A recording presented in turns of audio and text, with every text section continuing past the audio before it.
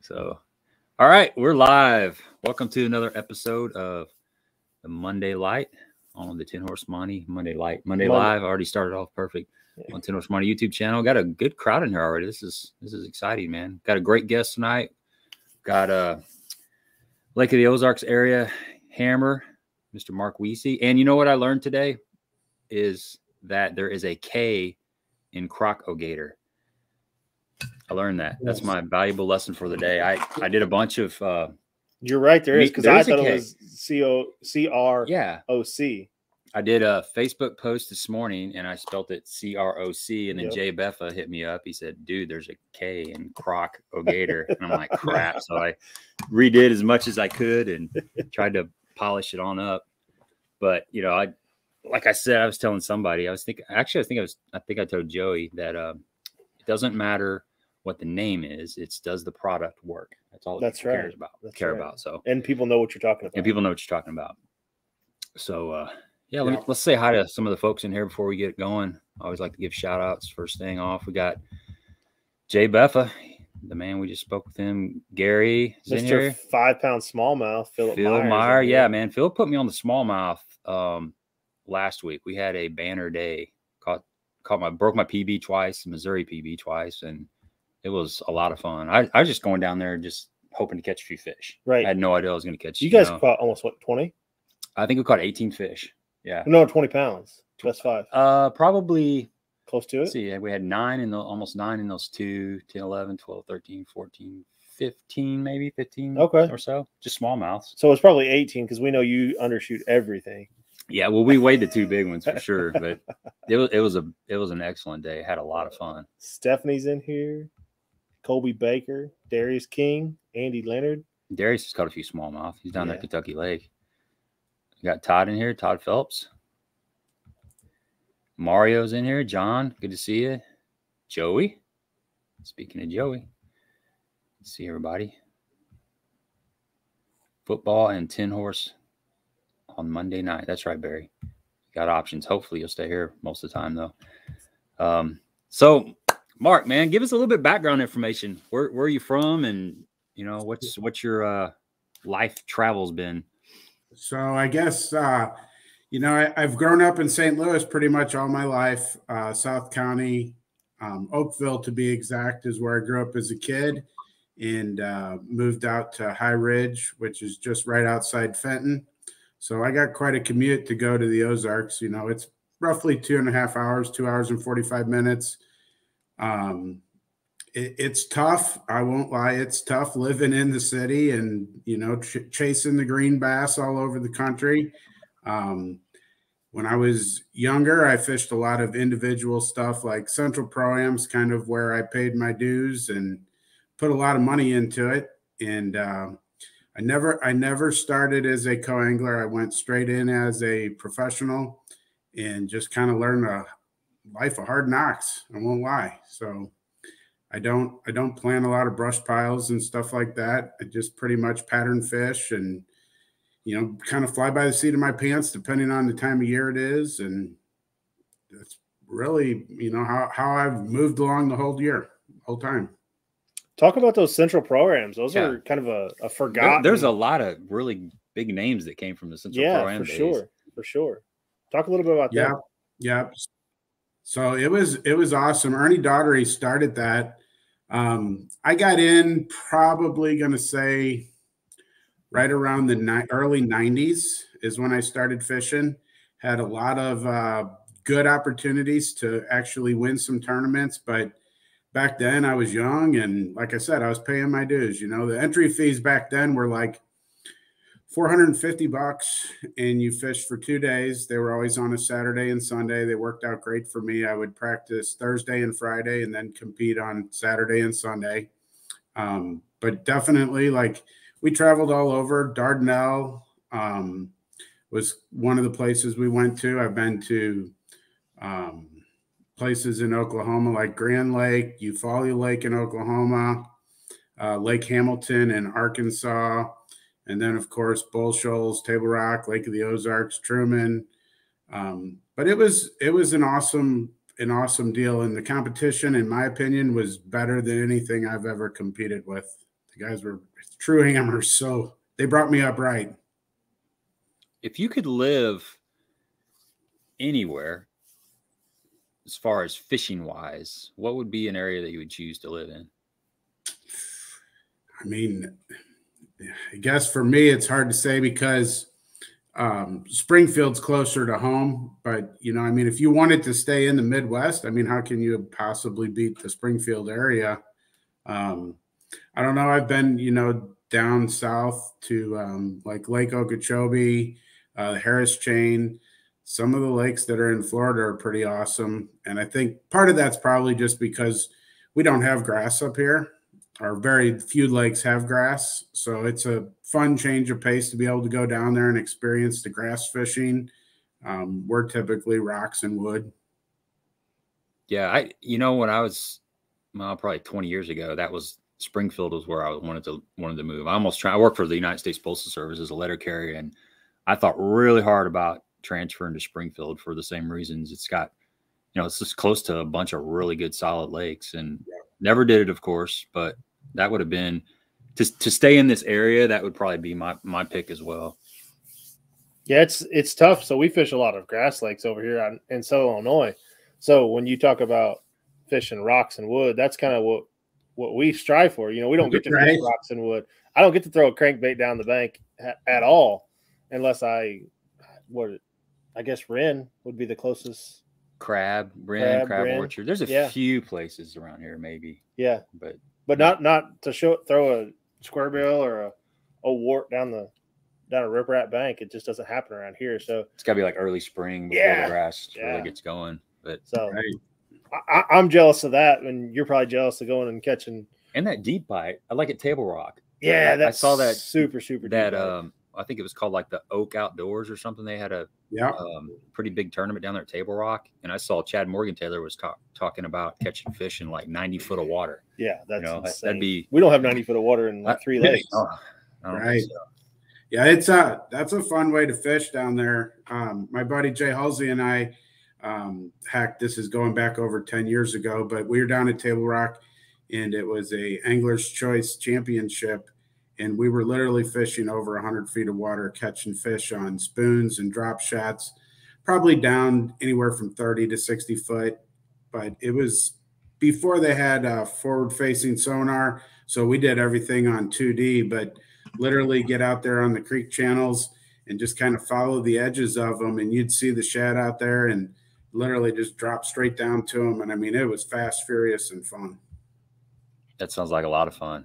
It was totally different. Really, the first time we did it, we just kind of stumbled onto it, to be honest with you. We were idling in to throw football jigs on a point, and I was like, man, look at that screen. And we stopped, put the trolling motor down and target them and drop spoons down, and it was literally every drop we were catching 2 to 3 pounders. Wow. Hey, we got to give a shout out to Brian. Brian's tuning in from Melbourne, Alaska, or Australia. I'm sorry. Yeah, Brian. That's cool, man. Really cool. See, your name is so big that you're reaching all the way across the ocean. Yeah, right. No, speaking of grass, though, yesterday I fished a tournament on Cedar. We won't talk too much about the tournament. Didn't go the greatest, but I caught a frog in 49-degree water. You caught a fish on a frog? I caught a fish on a frog in 49-degree water. So that was cool. That was cool. Well, let's talk about this because to me, it's like 52 degrees was like that magic number. Yeah, but 49-degree water. Still caught one on a frog, so I was happy. That was the best thing that happened yesterday. It was our only over we caught. It was just short of 4 pounds. So it's interesting you talk about 48 degrees. At Lake of the Ozarks several years back, the water temperature was 48, and we weighed over 20 pounds on a buzzbait. So they'll still hit top water, but you won't get many bites, but typically the ones you do are big. Yeah, I had 2 more good ones just nose that frog. They come up and just kind of nose it. That happened twice, and it was right like it was within the last hour of the tournament, and that would have changed everything. If one of those would have grabbed it, that would have changed everything. Right, we would have been right there because we just needed one good fish, and it's something. It's frustrating to see that bite and it not get it. But there's nothing you can do about it. How many bites did you, or how many did you have to do that all day throwing that frog? I mean, I had 3. Yeah, That's it. That's tough. One of them got it. Tough. 2 of them did not. Was it slow frog or fast frog? Slow. Okay. So, and the one that got it just absolutely crushed it, just like it was the middle of summer, like the water was 80 degrees. Wow. Or actually, probably like the water was 60 degrees. Right. You know, just killed it. But I don't know. I just figured that was our only shot at getting a big bite. Just putting that in her hand, and it worked one time. That's all that matters. Yeah, exactly. I'm not your guy for talking about frog fishing. I enjoy doing it. I went with my son to the Mississippi River in La Crosse for a high school championship deal, and during the practice, I got to throw it, and it was addicting. It was a lot of fun. When it's on, it's probably some of my favorite fishing. I mean, just and unfortunately, we don't get a lot of days that the lakes that we fish, at least, they get, once the frog bite's kind of known in the fall, it just, everybody's throwing it, and you're just going around the merry-go-round every day. Right. But if you're one of the first ones to catch it, like I guess it was last year or 2 years ago, I was force feeding it, and then one day it worked, and it didn't matter where you pulled up at. You could pull up on the worst looking stretch of bank, and you throw it out there, and it was like 4, 5, 3, all big ones just jumping all over it. And I was practicing for a tournament, so I had all my hooks turned under. I wasn't setting the hook on anything. I was just watching them come up. Just pull up to a point, make 2 casts, one would blow up and leave. Go to the next one, same thing. I was like, we got this in the bag, and go up there the next day and nothing. Yeah, that's when you wish you caught him, right? Oh my gosh, that's what I told my dad after about 2 hours in the tournament. I was like, I should have set the hook on every one of these fish yesterday because it was unreal. Yeah, we've been there. It's I don't know. We do the same thing. Topwater fishing, take the hooks off, roll them in, do whatever, and then the next day you come back and it's like, where'd they all go? So they have a mind of their own. Michael said Wiese is a jig fishing guru, not a frog fishing guru. Exactly. I think we're going to get into that here in a little bit, though, aren't we? I think so. Yeah, let's talk a little bit about the giveaway. We got 66 people in here tonight. We're going to be doing a really good Crock-O-Gator giveaway. And the way the giveaways work, I see a lot of new faces on here. Sometime during the live stream, I'm going to reference Sasquatch. I'm going to ask Mark something, or somehow in the conversation, Sasquatch is going to come up. At that time, we're going to guess. You guys guess the number between 1 and 200. Mark's already picked the number. I got it written down over here. And whoever guesses that number is going to win a huge prize package from huge Crock-O-Gator. So it's going to be good. We'll dive into some of the stuff as we get to it during the stream, but a lot of good stuff, man. A lot of good products from Crock-O-Gator. So I'm excited to talk about them a little bit more. That I'm excited about. I see. I thought I saw something on here. Anybody got any questions coming up? If you got anything you want to start talking about, put them in here. If not, we'll just kind of start touching on some of this other stuff. I see you guys had a really good finish down there at Grand Lake recently. Was that I wrote a little note down here. Was that an Anglers in Action Championship down there, Grand Lake? It was the Anglers in Action Championship. Yeah. So I've never fished Grand. Is that? I've heard that's a lot like Lake of the Ozarks. Is that true? Or it definitely has some similarities. I kind of reference Grand as 2 different lakes. So Sailboat Bridge, which is probably 20 miles above the dam, maybe 25 above the dam. When you get from Sailboat Bridge up, it's more of the lake is a lot flatter. The water gets a lot more color on the upper stretches. And then once you get down below Sailboat Bridge going towards the dam, I would say, yes, it's very similar to the Ozarks. A lot of rock. The other thing is there's more flats, though, on Grand Lake than there is at Lake of the Ozarks. So they're similar, but yet different. Lots of boat docks. We kind of had a 1-2 punch going down there. My buddy Jared Williams and we fished together. Jared was flipping a jig, and I was covering water with top water. And the first day, he was I mean, he put a limit in the boat in no time, flipping jig. And then we caught a couple key fish on top water. But the first day, the bigger bites, they just completely eluded us. And I don't know, we probably had 12 or 15 keepers each day. Just were blessed the second day to catch a big one. I think it was 5, call it 5.5 on top water. Nice. Yeah. The Crock-O-Gator head knocker buzz bait, that X bite with a horny toad on the back of it, that was a key producer for us. And then we actually were throwing the 3/8 ounce Wiese jig, is what he was flipping around the docks.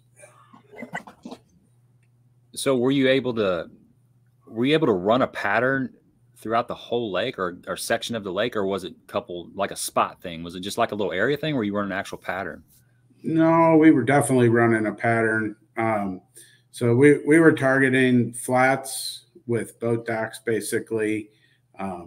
And on the flats, if you could find the stretches where it had some bigger rock, that seemed to be holding them better than other places. And then, of course, the wind was your friend. If you had some wind, it seemed like it made them more aggressive. Gotcha. We've got a question from Mario in here. He says he likes to fish the Lynn Creek area. Are the creeks that are nearby too shallow for a good winter bite? No, I mean, Lynn Creek is a phenomenal creek. But I don't necessarily think that any of the creeks are too shallow. And I guess it all depends on what you call winter. Like right now, I don't even think we're in wintertime fishing at Lake of the Ozarks. I know we're in December, but for me, winter is referenced more by when the water temperature gets down in the 40s. Yeah, I'm the same way. We're kind of in that. It's kind of fall going into it should be winter it pattern should be winter by pattern. the calendar. Yeah. But yeah, it's certainly everything's pushed back about 3 weeks. You know, the spawn was kind of late around here. It was about 3 weeks. I was thinking about this the other day, and I remember talking to some of the guys around here, and everybody was talking about how everything seems like it's 3 weeks behind. Yep. Well, that's going to continue on into December. It's going to be 3 weeks behind, and the weather doesn't help. I mean, we've had 70-degree days. Yeah, we got 70-degree days too next week. Yeah, in front of us, right? Mm-hmm. So yeah, it's that water's still around 50.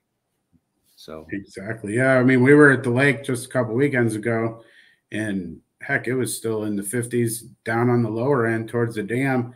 It was still almost 60 degrees. Yeah. Yep. It's kind of in between. That's what was in that tournament yesterday. I had kind of wrote the punching bite and the frog bite off, but it just kept staying like 50, 51. And I'm like, that's right on that bubble. It was enough to where you got to take it. There's still a lot of techniques in play where it gets later on in the winter when it gets in that low 40s. It takes a lot of that stuff. Kind of in that in between right now. Yeah, we're kind of in that in between. It's kind of like the pre-spawn period too. Yep. And that water's coming up and it's like 48, 49, 50. Do you want to throw a jerk bait or you want to go flip or? Yeah, you start being able to do a lot of different techniques right in that time. So here's another question from Tom. He says, do you change jig weights with water temps? When and why? Yes, I do. So typically when the water temperature is in the 40s, I typically go to that 3/8 ounce jig. I like to throw everything on heavy line, 20-pound test. I just kind of the way I do it, and just depends on how aggressive the fish are. I always have the standard 5/8 just because I can cover more water. But if I'm not getting bit on the 5/8 ounce jig, then I'll pick up the 3/8 ounce, and it's just a much slower presentation. I think it's key when you're fishing that jig, that you give it that hopping or small, short little pops and then let it sit there. Especially in the wintertime, they're not looking for they're going to react, but they're not looking for that jig to be jumping up off the bottom. Basically, think of a crawfish, when it's cold out, you're not going to have a ton anyway. But if one does come out, he's not going to be moving very fast. So you want to try to replicate that. In the wintertime, what trailer are you throwing? Are you throwing a really kick and leg action, or are you throwing something that's pretty subtle, like a salty chunk or something like that? So I don't really throw much salty chunks. I throw a lot of the. Some of it depends on. So like if you take a 5/8 ounce jig and you put a rage craw on there, that will help to slow the fall down. You know, the two tails on it will flip back and forth, but that helps to slow it down. And then sometimes like they don't want much movement. So truly you got to play around with the trailer quite a bit. The jig itself, I mean, anything that has brown hues or green hues, you're going to be fine for colored. Keep it simple. I mean, I pretty much throw peanut butter and jelly at Lake of the Ozarks 75%, 80% of the time. I'll go to some brown purple or brown green, something along those lines. And all my trailers are typically going to be green pumpkin or some shade of a watermelon with fleck in it, something along those lines. The ring craw, the Crock-O-Gator has, you know, if you take the 3/8 ounce jig, trim the skirt down, you know, trim the top of it and make it more like a spider jig. And then I'll trim the weed guard down and thin it out, and then put that ring craw on there. That'll give you a real small profile bait. We got some ring crawls in there somewhere. See if we can find them. Talking about it's a great little trailer. No, that's the swamp bug. So you think if you're around the fish and they're feeding on a jig, those colors, that's all you need is that color, like peanut butter jelly most of the time? I mean, it's a good place to start. Now, if the water's, you know, quite a bit off colored, I mean, I'll tell you first and foremost, cold, muddy water, I'll do my best to leave. Yep, that's the ring craw right there. And I mean, there's lots of things you can do, like those little side pieces that are on there. A lot of times I'll cut those off. And yep, those little side guys, cut those off and trim a little bit off of it just to make it smaller, little smaller profile bait.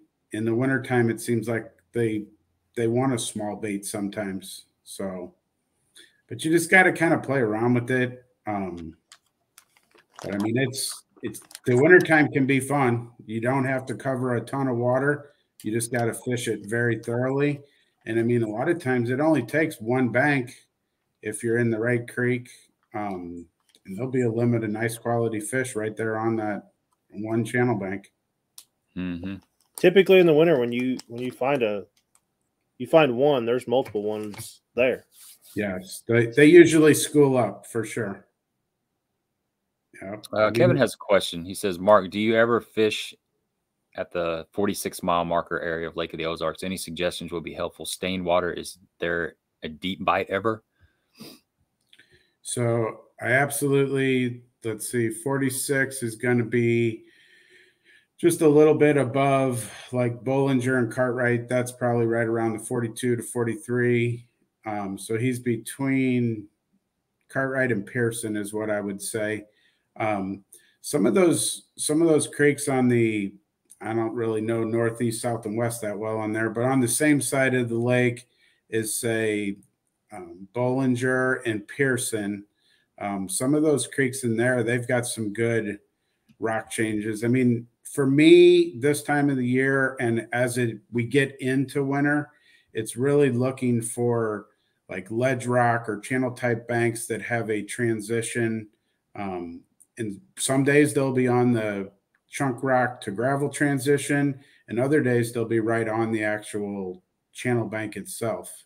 But you just got to fish slow and thorough. A lot of times you can take like a wiggle wart or a rock crawler and cover water with that. And then if you get a bite, then you can slow down and really cover the water more thoroughly with the jig.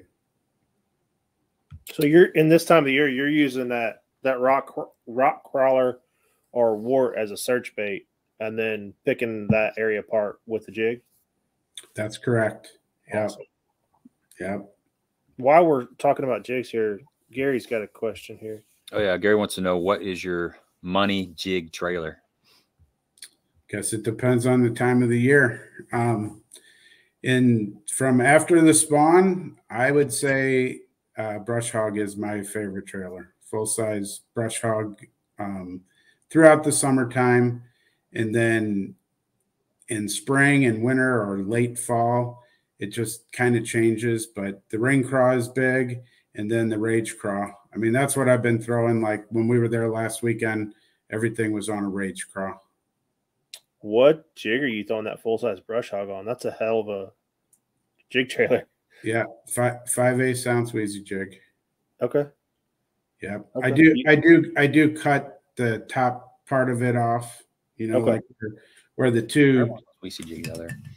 No, grab. We got some of them here. We got a whole box of goodies. Yeah, we'll pull one of these out. We'll talk about it a little bit while we're on it. It's got some unique features.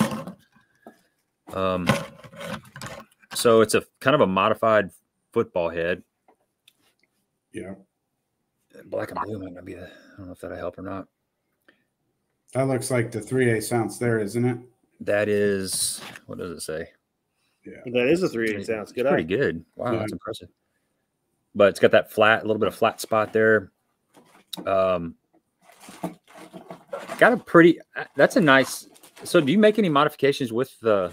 So like if I was going to take that jig right there and throw it this time of the year all the way through the winter, I would actually cut half of that weed guard off. So if you take the top of that weed guard, like the part closest to where the line tie is, and just hold half of those strands up and then take a pair of scissors in there and cut the bottom half off just to get rid of it. So when we designed it, the jig is designed specifically because Lake of the Ozarks has so many brush piles, but you can throw that jig anywhere. Yeah, just like you were lifting that up. Yeah. If you lift half of that up, cut that whole bottom half out right where it meets the head, and then that way you'll have a much thinner weed guard. And then, of course, I trim the end of it, you know, towards the point, towards the hook point. But like that skirt would, for this time of the year and in the winter, you'd need to trim that skirt down. You trim it all the way to the bend probably? Or? Yep, all the way to the bottom. I'll even take the top part of that skirt if you were to lay that jig and let the top part come out, and I'll cut around there, make it like a spider effect. Yeah, like a finesse type jig. Yeah. Exactly. Yep. Yeah, so that's something you guys can do. If you haven't ever done that before, you can buy a full size jig, and there's a band that the skirt is tied on with. There's a band right there that holds it all together. You can just separate it and hold the front part of the skirt, or actually hold the back part like this and let the front part dangle. And you can just take scissors and just trim it right there. And then you have that spider effect, that finesse jig. You don't have to buy a spider jig. I mean, it's kind of the way to do it, really, because you can get a full size jig or a spider jig in one jig, just depending on what you want to do with it. And it comes in a 2-pack, so you can have a full size jig and a spider jig, which is kind of cool. Exactly. And then that keeper that's on there, the 2 wire pieces. Yeah, that's the real deal. It's kind of hard probably to see in there, but when you get your trailer on there, I mean, just the savings alone of having to mess with trailers and have to keep sticking new ones on there. I mean, that keeper holds them on there all day long. I mean, it's amazing. It's got a good stout hook in it too, but it's not like overly thick. You know, I think the hookup ratio's got to be pretty good on this. Oh, it's awesome. It's really awesome. Sharp too. Really another thing that like probably people don't really think about, but with a football jig, a lot of times you've got the heavier head, and I'm referencing more the 5/8 ounce, and hopefully we'll get the 7/8 ounce coming out this year or next year. But a lot of times when you have all that added weight, it's an easy bait for a big fish to throw when they jump. But that weed guard being as stiff as it is, it actually pins that hook into the fish and holds it there. So it's a pretty unique concept. I think people that try it will be impressed with the amount of fish you don't lose once you hook up with them. Yeah, and it has eyeballs. I always like that. That fish, it's down there on the bottom, and that fish can see it looking. Look at those eyeballs. Yeah, they don't like that. It's like an extraterrestrial looking thing. That's exactly what it looks like. ET or something. Yep. So pretty cool jig, man. Pretty cool jig. I haven't thrown it yet. Won a lot of money on it, that's for sure. So how did you get involved with Crock-O-Gator and the design of the Wiese jig? How did that come about? It's a pretty long story, but in a nutshell, Jim Dill and myself, we were talking, and Jim was asking if I would have any interest on coming and trying to help promote Crock-O-Gator. And I told him that I thought highly of the company. You know, Donnie Carroll was an owner previous to Jim Dill being involved, and I knew Donnie and respected him as well. But I told Jim, I said, there's some things I'd like to see done, and I'd really like to, you know, get a good quality jig the way I want it. And he's like, well, let's make it happen. So we started designing and prototyping and testing, and it was a process. Took a couple years, bunch of prototypes and trying them out on the lakes and tweaking this and changing that. And at the end of the day, that's what we came up with. There's, you know, with anything, there's a few things I probably would still like to maybe see a little bit different, but day in and day out, that's really the only jig that I throw. And I mean, I can make it work for every application. We go to Gunnersville, I catch them down there on it. It doesn't matter where I go, I can catch them. Is it still something you skip around docks too? Is it a absolutely jig? Oh yeah. Yep. I can take a 5/8 ounce jig with a full brush hog and skip it in the docks like nobody's seen. Cool. Yeah, it's the way that head's designed in there, it actually skip really well. Now, obviously, guys that really like to skip, you know, where your sidearm slinging it, skipping, that type of stuff, there's obviously going to be things that are much better designed probably, but I do more of a pitching technique than an actual skipping technique. Well, you could take this same jig, trim the skirt up a little bit, maybe roll the skirt around to the top, and then put a flatter style trailer like a beaver or something like that that's got, you know, a lot of planing action. I'm sure you could skip that sucker back there just fine. Yeah. Yeah, we my buddy Kelly Power and myself, we won 2 boats through the Bass World Sports Classic down at Kentucky Lake. Both events were caught on that Wiese jig, and that was with a beaver trailer down there. So you just, you know, every time you go, you got to play around with it and see what they want. So if you're fishing a jig and it's feeling like it should be going on, and you've got your brush hog on there, but you're not getting bit, what are you going to do next? Is it, you think it's a color thing, or are you going to change trailers, or you just think you're in the wrong location? Well, if it's, so the only time I'm really throwing that, it's going to be in the summertime. Mm-hmm. And so at Lake of the Ozarks specifically, after the spawn, those fish are going to be either on like long sloping points or in or around brush piles. So if they're not hitting the jig, I'll be picking up a swim bait or a crankbait, or, you know, targeting some other type of bait. I mean, that's where they're at. They just might not be in the mood for a jig, or they might be suspended more in the water column.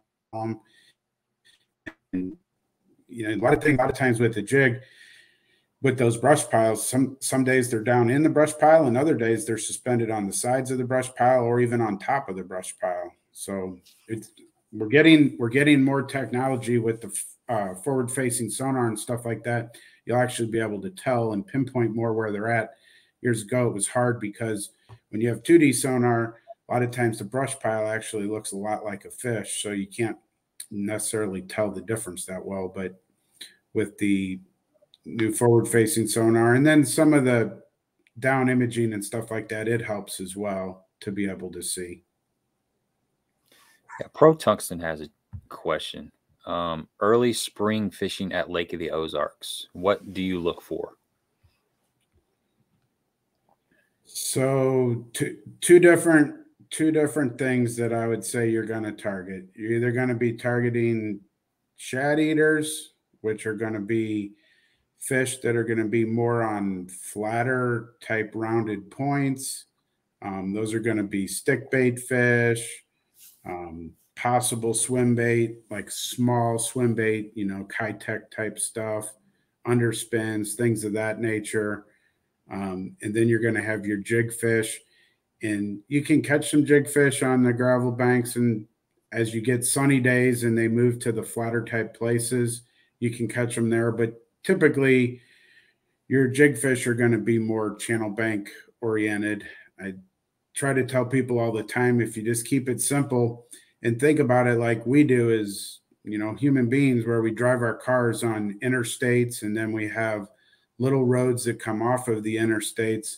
So your big river channels, that's your main highways that those fish are going to migrate through. And then your creek channels are what they're going to go into at different times of the year. So if you look on a map and follow your contour lines, see where your creek channels are, where those creek channels bend, or where when they bend, typically you're going to have a transition. It's going to flatten out. So they're either going to be front side of the creek channel bend, or the downriver side of the creek channel bend, or where it flattens out, or in the channel itself. And once you figure it out, like where they're holding, you can pretty much run anywhere in that creek and duplicate it. I hope you guys are listening, because that was some juice right there. Yeah, that's big stuff. I like the way you broke that down. That's that KISS method. Keep it simple, stupid. It really is. I mean, and I've done it all over the country. You know, when I was fishing, like, if you don't know anything about fishing and you just want to catch fish, there's always fish that are going to live either around a river channel or a creek channel. And you can truly go and take that. I'm not saying you're going to win every tournament, but you're going to catch fish. If you just want to get out and fish and catch fish, you focus on those creek channels. There's always fish on creek channels. Those are kind of like resident fish. But now when we're tournament fishing, a lot of times we're looking for fish that are active. So feeding fish typically are going to move towards flats and places like that to feed.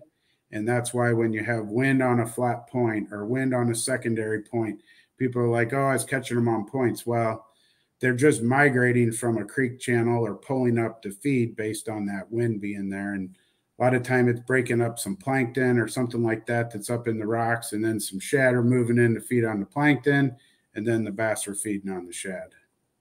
So just, I mean, it is truly simple, but it's also complicated, and being able to figure it out on the fly when you're out there during the day, that's what separates, you know, making money and not making money.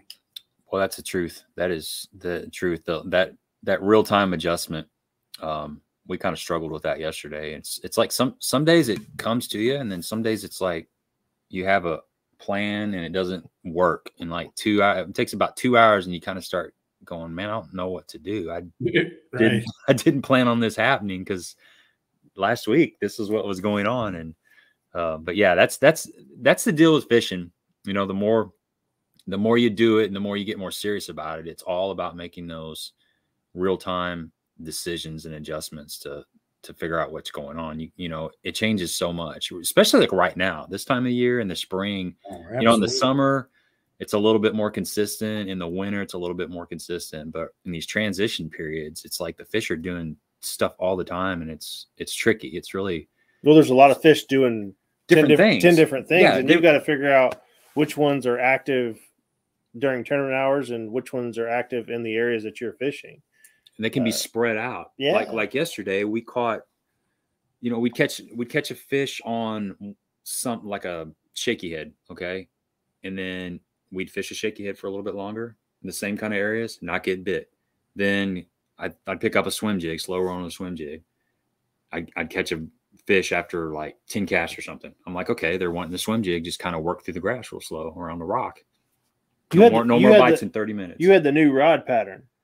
Yeah, every time you picked up a new rod, you catch another fish. Well, I brought 8 rods, and I used every one of them. And I think the only thing I caught multiple fish on was a shaky head. Yeah, you just got 3 fish on a shaky head. On those days, you just rotate through them. Yeah, it's like what do they want? It's just driving me nuts. So I finally just like, okay, I'm gonna go throw a frog.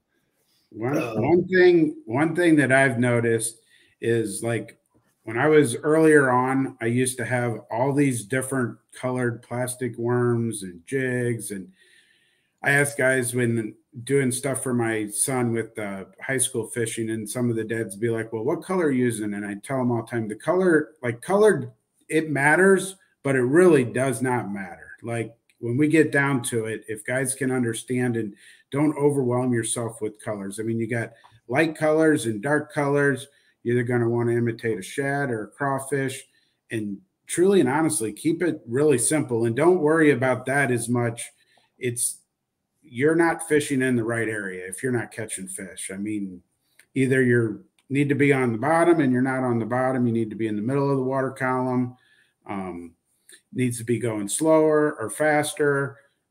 So those are things that I would tell people really to focus on, is being able to figure it out. Like when you can go out in a tournament day and attack it like it's a practice day, instead of having a predetermined plan, like, oh, we're going to run over here where we caught 3 fish yesterday. And then after we get done with that, we're going back to the back end of this creek where we had that big bite. And then we're going to do this. And the winds change directions. It's not sunny anymore. It's cloudy. And here guys are running yesterday's pattern. And so when you can go out and just attack the day, I mean, yeah, you might want to start with something that you learned in practice, but always keep your mind open and, you know, be searching and hunting and pecking for something new, because that's how tournaments are won. It's being in that moment. Like you were talking about, if you can be the first guy throwing that frog. So if you can be the first one that jumps onto the topwater bite when it first happens, gives you a chance to win. Or if you're the first guy that runs up the river when the fish have migrated to the channel banks and you can catch them, you can win a tournament. In the springtime, the first guy that picks up the spinnerbait when they're going to hit it, if he can figure it out, you're going to win a tournament. So those are the little things that I would advise people, is when you're in an actual tournament, try to attack it more like you do in practice. And when you can get to that point to where you're fishing like you're practicing, you'll find a lot better success. There's a lot to be said about that, because I've won a lot of practices, but I've never cut a check on one yet. Exactly. No, that's so true. I mean, that's so true. You're thinking in practice. Once that clock's going in the tournament, you don't fish as free as you did, you know, in practice. Well, in practice, you're thinking, you're trying to find the next bite, you're trying to find the next thing, and it happens a lot faster. And then you just give up on it immediately because you already figured that out. You're going to go try to figure out something different. And then come tournament day, you got, like you were saying, Mark, you got 10 preconceived notions in your head, or 5 spots that you're going to go run, and you already got your pattern. You've already blown your tournament day out of the water 24 hours before, because you said you were going to go fish this rock pile at 7:05, and then you're going to run down here at 10:15, and then you're going to fish this riprap transition bank, and then you're going to go flip those other docks at noon. Well, you've already lost the day.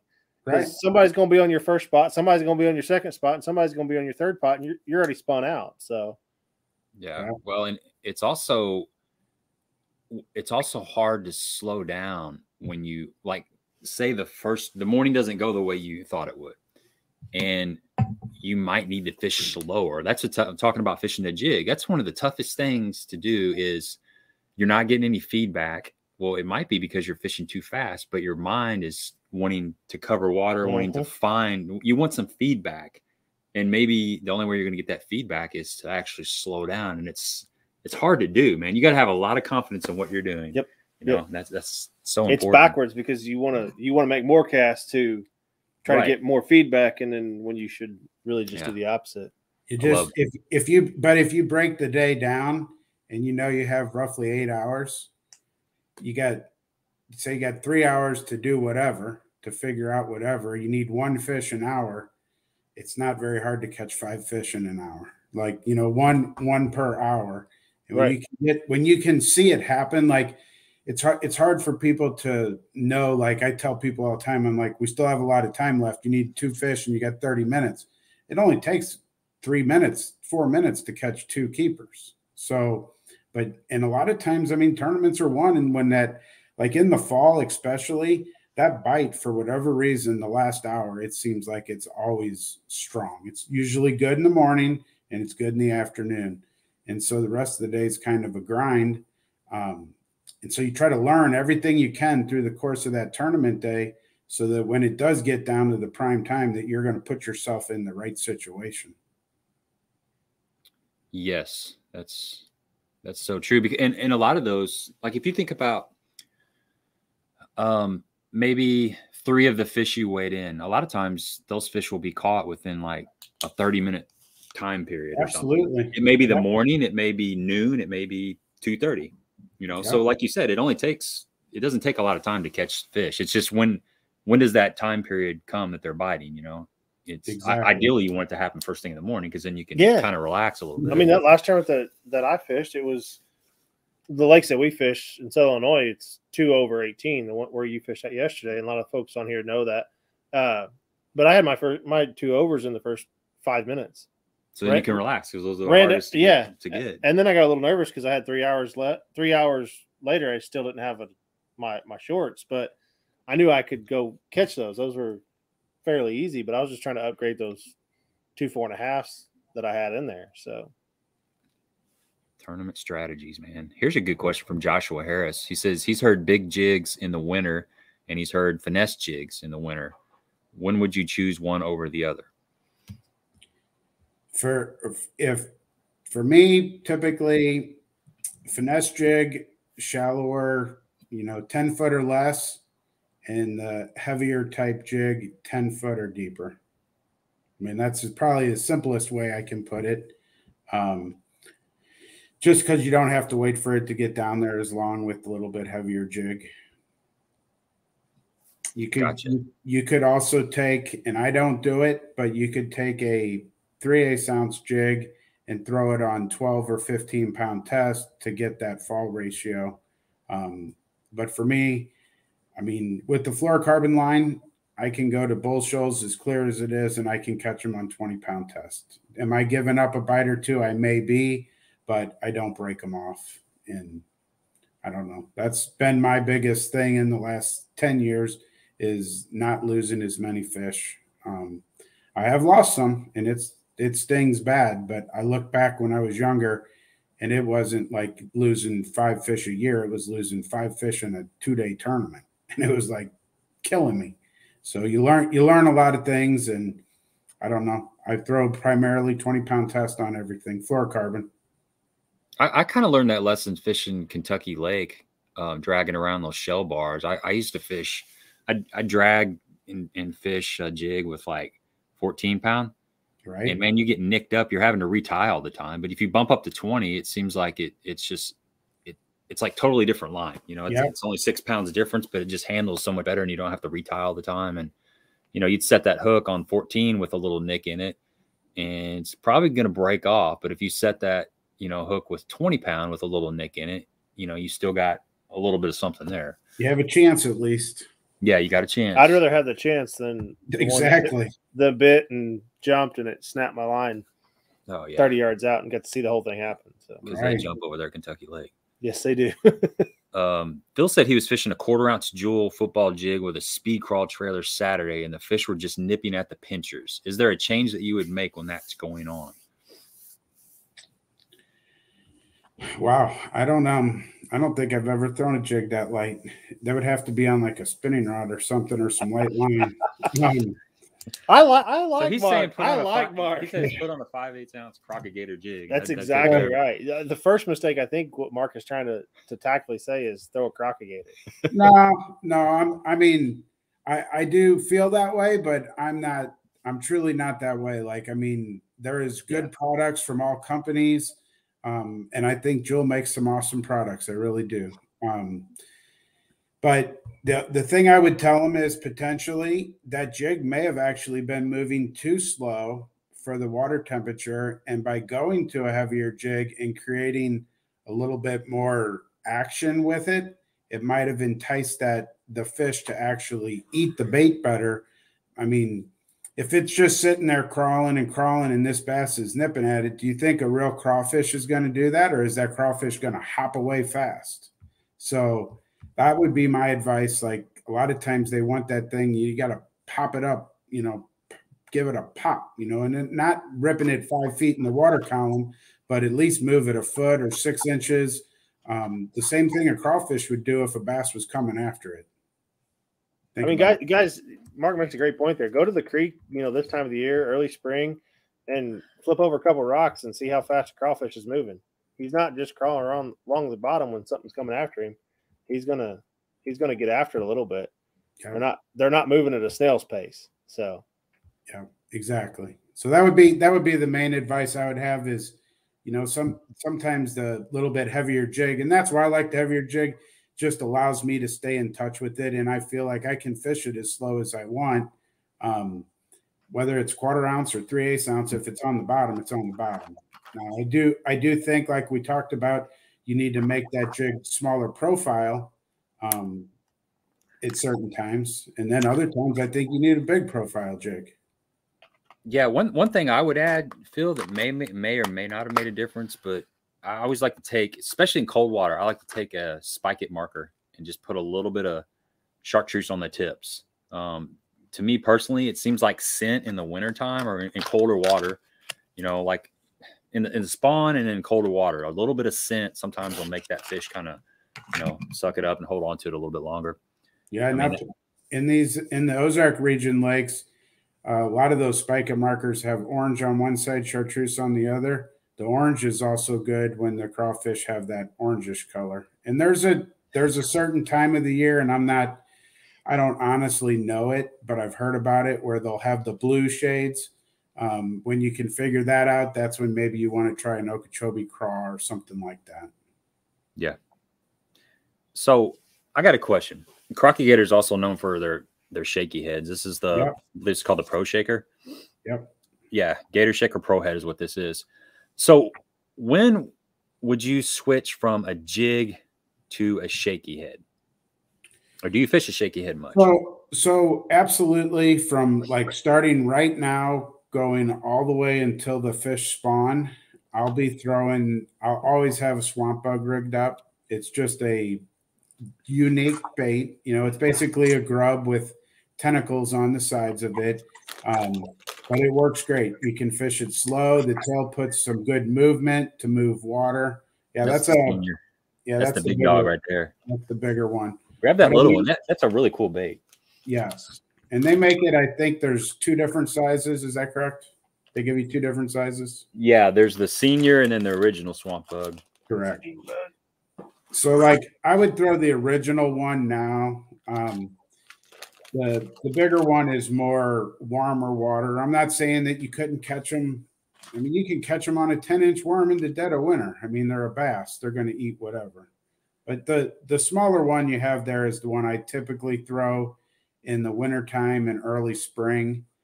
And then the other time that I'd use the shaky head is going to be like August, like late summer, early fall. And I use that on a Magnum trick worm or a Magnum finesse worm. And then I should have said I'm going to back up in the spring when the fish are getting ready to spawn. That shaky head with the Magnum trick worm is like, it's like candy to the bass is what I mean, you can just cast it out there and just drag it around, and you don't even have to know what you're doing. Just bounce it around and they're going to swim off with it. The thing I like about this, I've thrown this a little bit, and I like this longer shank hook. And it's exactly for those little bit longer, you know, finesse type worms. I throw a Hawgz Custom 6 1/4 a lot, or like a Magnum trick worm, or just a regular Zoom trick worm. That head is perfect for that. It's got I like the center point keeper too. You know, you can line it up in the center of the bait. You're not struggling. You know, your keeper doesn't want to slide off the side of your worm once you punch that in there. I don't know if you guys can see that, but it's got that. You can kind of see that point right there. That's really nice. It's got that flat head for, you know, stand up. You could probably skip it a little bit, but I really like that hook. That's the thing that kind of jumped out at me, is that longer shank hook for those a little bit bigger worms. So yeah, and they also make a football style. It has the football head with an extra wide gap hook in it. That's actually the one that I prefer for the swamp bug. Yeah, that's what it looks like. Looks like all rigged up. That's the original swamp bug. And that's a crazy looking bait. First time I saw that, I'm like, what in the heck is that? It's like a Helgamite with a big grub tail or something. Just something totally different. And I mean, I would imagine that moves a pretty good amount of water, not just the grub tail, but these legs. Well, and the beauty of it is you don't really have to even move the bait that much. And it's doing what it needs to do down there in the water by itself. Yeah, I'm gonna flip this in the spring. I can promise you that. The on senior, a bed. Yes. yeah, that's pretty cool looking bait. I was thinking Carolina rig. You know, you could do a lot of stuff with that. I'm gonna throw that in about 6 inches of water and just hang on.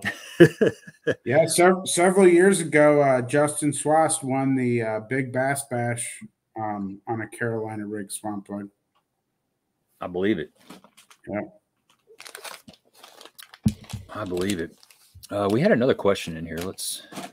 I seen something pop up about Bass and Bob or something. Yeah, I think it's that one. he was saying, where was that at? Let me find it again. There it is. Oh yeah, Matt had a question. He said, "Are you fishing Bass and Bob Saturday on the Lake of the Ozarks? And then what do you anticipate the winning weights?" He said the bite was a little bit tough, or has been a little bit tough. As a rule of thumb, I always say 20 pounds is what it's going to take to win on the Ozarks. But who knows? I agree with them. The bite's been a little tough. If I was guessing, I would say it's probably going to be around 18 pounds. And yes, I'll be there fishing. I was not at the last one. We had a little championship for Just Fish circuit that we were in. So I'll be able to fish this one. Well, good luck. Thank you. Matt and Mark. That is Saturday? Saturday. Yeah, it's out of Valhalla. There'll probably be close to 70 boats, I bet. Is that a winter series at Bass and Bob? It is. This is the second event. And then they typically go every 2 weeks, but there will not be one, of course, on Christmas or New Year's. I apologize. I don't know all the dates, but there's one this Saturday, and then I think the next one's not until like January the 8th, and then it would probably be the 22nd or something like that would be the one after that. So we got 94 people on here. That's awesome. If anybody out there is wondering about the giveaway, we're going to be doing a giveaway here in a little bit. It's going to be a huge Crock-O-Gator giveaway, and we're going to reference. I can say it again. I'm gonna say this, but this doesn't mean we're guessing. We're putting that out there yet. See a lot of new faces. See a lot of new faces, so I kind of want to fill everybody in. We do what we call a Sasquatch giveaway. So here in a little bit, we're going to reference Sasquatch. Just listen for that word, and when that happens, you're going to guess a number between 1 and 200, and whoever guesses that number, we've already picked the number. Mark picked it before we went live. They're going to win the Crock-O-Gator prize package. We'd like to see over 100. Yeah, share it. If you guys are out there, share it and share it on your Facebook feed and Instagram feed. Try to get 100 people on here. When it hits 100, that's going to be about the time when we're gonna bust out that question. Let's see if we got any more questions on here. Oh yeah, this is a question I had written down actually. What's your go-to rod and size when throwing a jig? Like line size, rod, reel, that kind of stuff. I like big stuff. I won't lie. I throw a 7.5 foot. Old Dinosaur is what I call it. It's actually a Team Daiwa light and tough flipping stick is primarily what I throw my jigs on. And then I throw everything on loose, high gear ratio, 7 or higher, 7.1 or higher, 20.4 carbon. Typically I throw cigar line on all my rods. Gotcha. But it's a heavy action rod. I think you can get away with medium heavy sometimes, but I don't know. I can tell you stories of 6/8s and 6/6s and 7-foot rods, and for skipping and pitching and all that stuff. Yes, the 7-foot stuff is a lot better, but I've just learned to do it over the years with the bigger rods. And I just feel like whenever I hook a 4 to 5 pound fish, I've got control of the fish instead of the fish controlling me. And it just, I'm starting to like Mark a lot. I'm gonna think a lot alike. Yeah, you like a big heavy I like rod too, big heavy rods, big heavy line. I'm a little more finessey than you for sure. A little more finessey. But I like throwing a 7-11 punching rod though. I got no problem jacking on them with 50-pound braid, but I will drop down to 8-pound test on a spinning rod. I'm not scared to. Everything in between. I probably catch more fish. Don't take me the wrong way. We go to to a clear lake and you got to pull out a drop shot with the spinning rod. By all means, I can put 6-pound test on there and do it. See, my eye just twitched a little bit when you said that. You can't handle it. Are you crying? No, I just don't. I just don't like throwing 6-pound test line and a spinning rod. You would break 6-pound test Yeah, line. you're right. But see, you have to be versatile if you want to be able to travel the country. Yeah, I know. That's right. You just got to do what you have to do. I like flipping shallow and getting them. So you can't always do that though. Oh, I know. Sometimes you have to just lean. I know how to do it. I just don't like doing it. I don't necessarily like doing it either. So he taught me how to fish finesse. So. I throw whatever that I can get a bite on most of the time and get a decent bite. Right. You know? But yeah, I'd like to catch them. I mean, actually, you know what my favorite way to catch them the last couple of years has been with an underspin. I like that swim bait underspin bite. That's something about it. That's one of my favorite ways to catch the them. way it kind of ticks and loads up. And I was catching crappie the other day with a little, like 2.5-inch little swim bait, like a Roadrunner. Yeah. Well, it was a little Bobby Garland. Oh, it's a little paddle tail bait that they make on like a 32nd ounce, not a 16-ounce head, 16th ounce head, 4-pound test. And I caught 12 pretty good sized crappie. Really? There. But that bite, you know, you're just reeling it in and just goes tick, tink. Something about that bite, man. There's nothing better than that underspin bite though. When you throw it out there and you're just slow rolling around the bottom, and it just ticks and it starts to load. And you just lean on a little bit. I love it, man. I love it. That's the same. That's the same way it is with the regular, big 6-inch swim bait on 7.5-foot rod with 20-pound test. You know, throw it on a 1/2-ounce head and 3/4-ounce head and. Same exact thing. I mean, it's, you know, 1 minute he goes from telling me I need to learn how to throw a 6-pound test, and then he starts talking my language again, throwing big swim baits. Well, I got to bring you back in, right? It's like you got to bring me back to center. I get it. It's a segue. We covered it all right there. We were my real trick, my real secret to the finesse stuff is you get the right partner. So my buddy Jared Williams from Michigan, he brings the spinning rods and he does the wacky worms and all that, and then I throw all the heavy stuff. So he's the guinea pig. That's a good partnership right there. Exactly. As long as I don't have to do it, that's a great partnership. Exactly. It's when you get two of us in the boat together and all we want to do is power fish all day long with heavy line and heavy rods. Mm-hmm. Yeah, that's what happens when Kelly and I get together. So that's why I have to have different partners to fish with so I can experience all the different stuff. It's a balance. It is a balance for sure. Yeah. Big Mike Fishing Chronicles says, when do you stop throwing a crawl trailer and start using a swim bait boot tail on a jig? I can honestly say that we don't have graphs and I don't throw swim jigs. I guess Jared could answer that question. He throws a swim jig around a little bit, but I do not throw a swim jig at all. I don't really even hardly own any. But that would be the only time I would even throw like a Kitech or a boot tail trailer would be on a swim jig.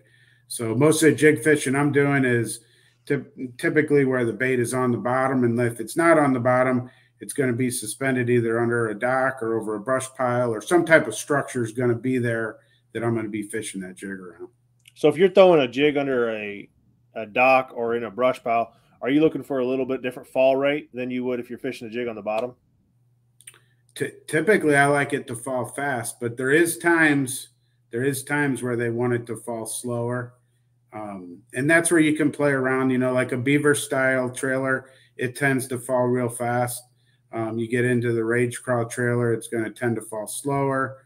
But usually when you're fishing something like that, you're looking for that reaction. And that's one of the reasons I like that brush hog in the summertime is just because it does have the two little tentacles to help give it a little bit of action and slow the fall down a little bit, but it's not as much as some of the bigger trailers.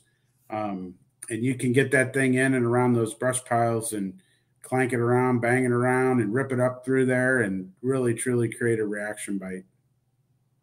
Yeah. Big Mike, back to the trailer thing. A menace type trailer is a really good all-around trailer. You can work that on the bottom, and it also works good when you're swimming a jig. I mean, a lot of times, any jig is a good swim jig.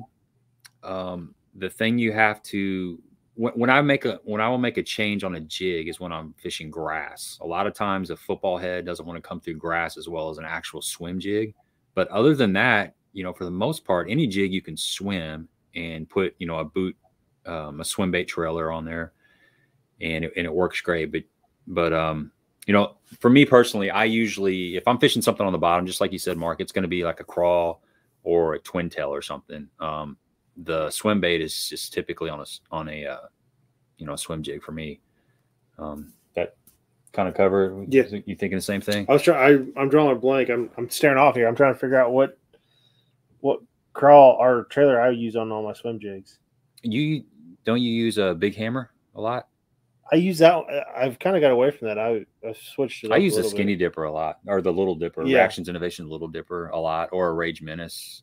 Sometimes I'll throw a Rage Crawl if I'm fishing really shallow, like less than 5 feet with the swim jig, and I want those big flappers and that flat profile to keep them up. Yep. But anything deeper than that, it's going to be probably like ½ ounce.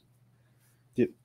So that's a great way to catch fish too, swimming a jig. Bass Guy 1960 wants to know if you're going to be at the Let's Go Fishing show up in Collinsville next month. I hope to be there. So that is the same time that we have a Bass and Bob Winter Series, and the Winter Series is on Saturday, and I hope to be at the Let's Go Fishing show on Sunday. So if you're coming down, come over to Crock-O-Gator, and I'll be there on Sunday. Sweet. Yeah, Crock-O-Gator will be at Let's Go Fishing show. Correct. We meant to swing up there. We should do that. It's a great little show. I mean, yeah, I've been a handful of times up there. We used to make that trip because it's cold and there's not much going on. So exactly, it's not a bad way to get out of the house for an afternoon. What's your favorite drop shot bait? Sorry. It's just a frog, small cut tail worm, and it's made by this is the stuff I don't know. It's brown purple is the color. It's the only one that I throw other than green pumpkin, but it's Yamamoto, and then the other company that Gary's son started. Do you know what I'm talking about? It's not Robo Worm, is it? No. Anyway, it's just a little cut tail worm. It's truly like 4 inches long, and just nose hook it on there and drop shot it. I have green pumpkin is one color, and then brown purple. Those are only 2 colors I own. That's all I throw. There we go. He said he just bought $50 worth of Wiese jigs, needed to get some new stuff, and he sold, so he bought some. That's a good thing. That's awesome. If he has any questions, he can get with me on Facebook, personal message me, and I'll help him in any way he wants. Yeah. What's up, Rich? Good to see you on here. Let's talk about a little bit about some of the stuff that we are going to give away. We've talked about a little bit of it, but probably the thing that kind of put Crock-O-Gator on the map was that the head knocker, the buzz bait. I mean, that's this thing right here has won a lot of money for a lot of people. Let's take one out and look at it real quick. It's pretty unique. Honestly, I hadn't fished one before. And I got some it's been about 3 weeks ago, but I took that 3/4 ounce out.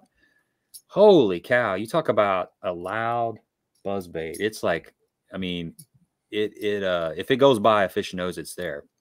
Sucker's got some, so in a really windy condition, you know, like a lot of wind and stuff, it's gonna bring those fish up. But it's pretty cool bait. It's, you know, it's got a really flat head. That's one of the unique things that I noticed about it. It's got that flat head design, which is going to help it plane, get up on top of the water. Really quick. Yeah, it does. It comes up really fast.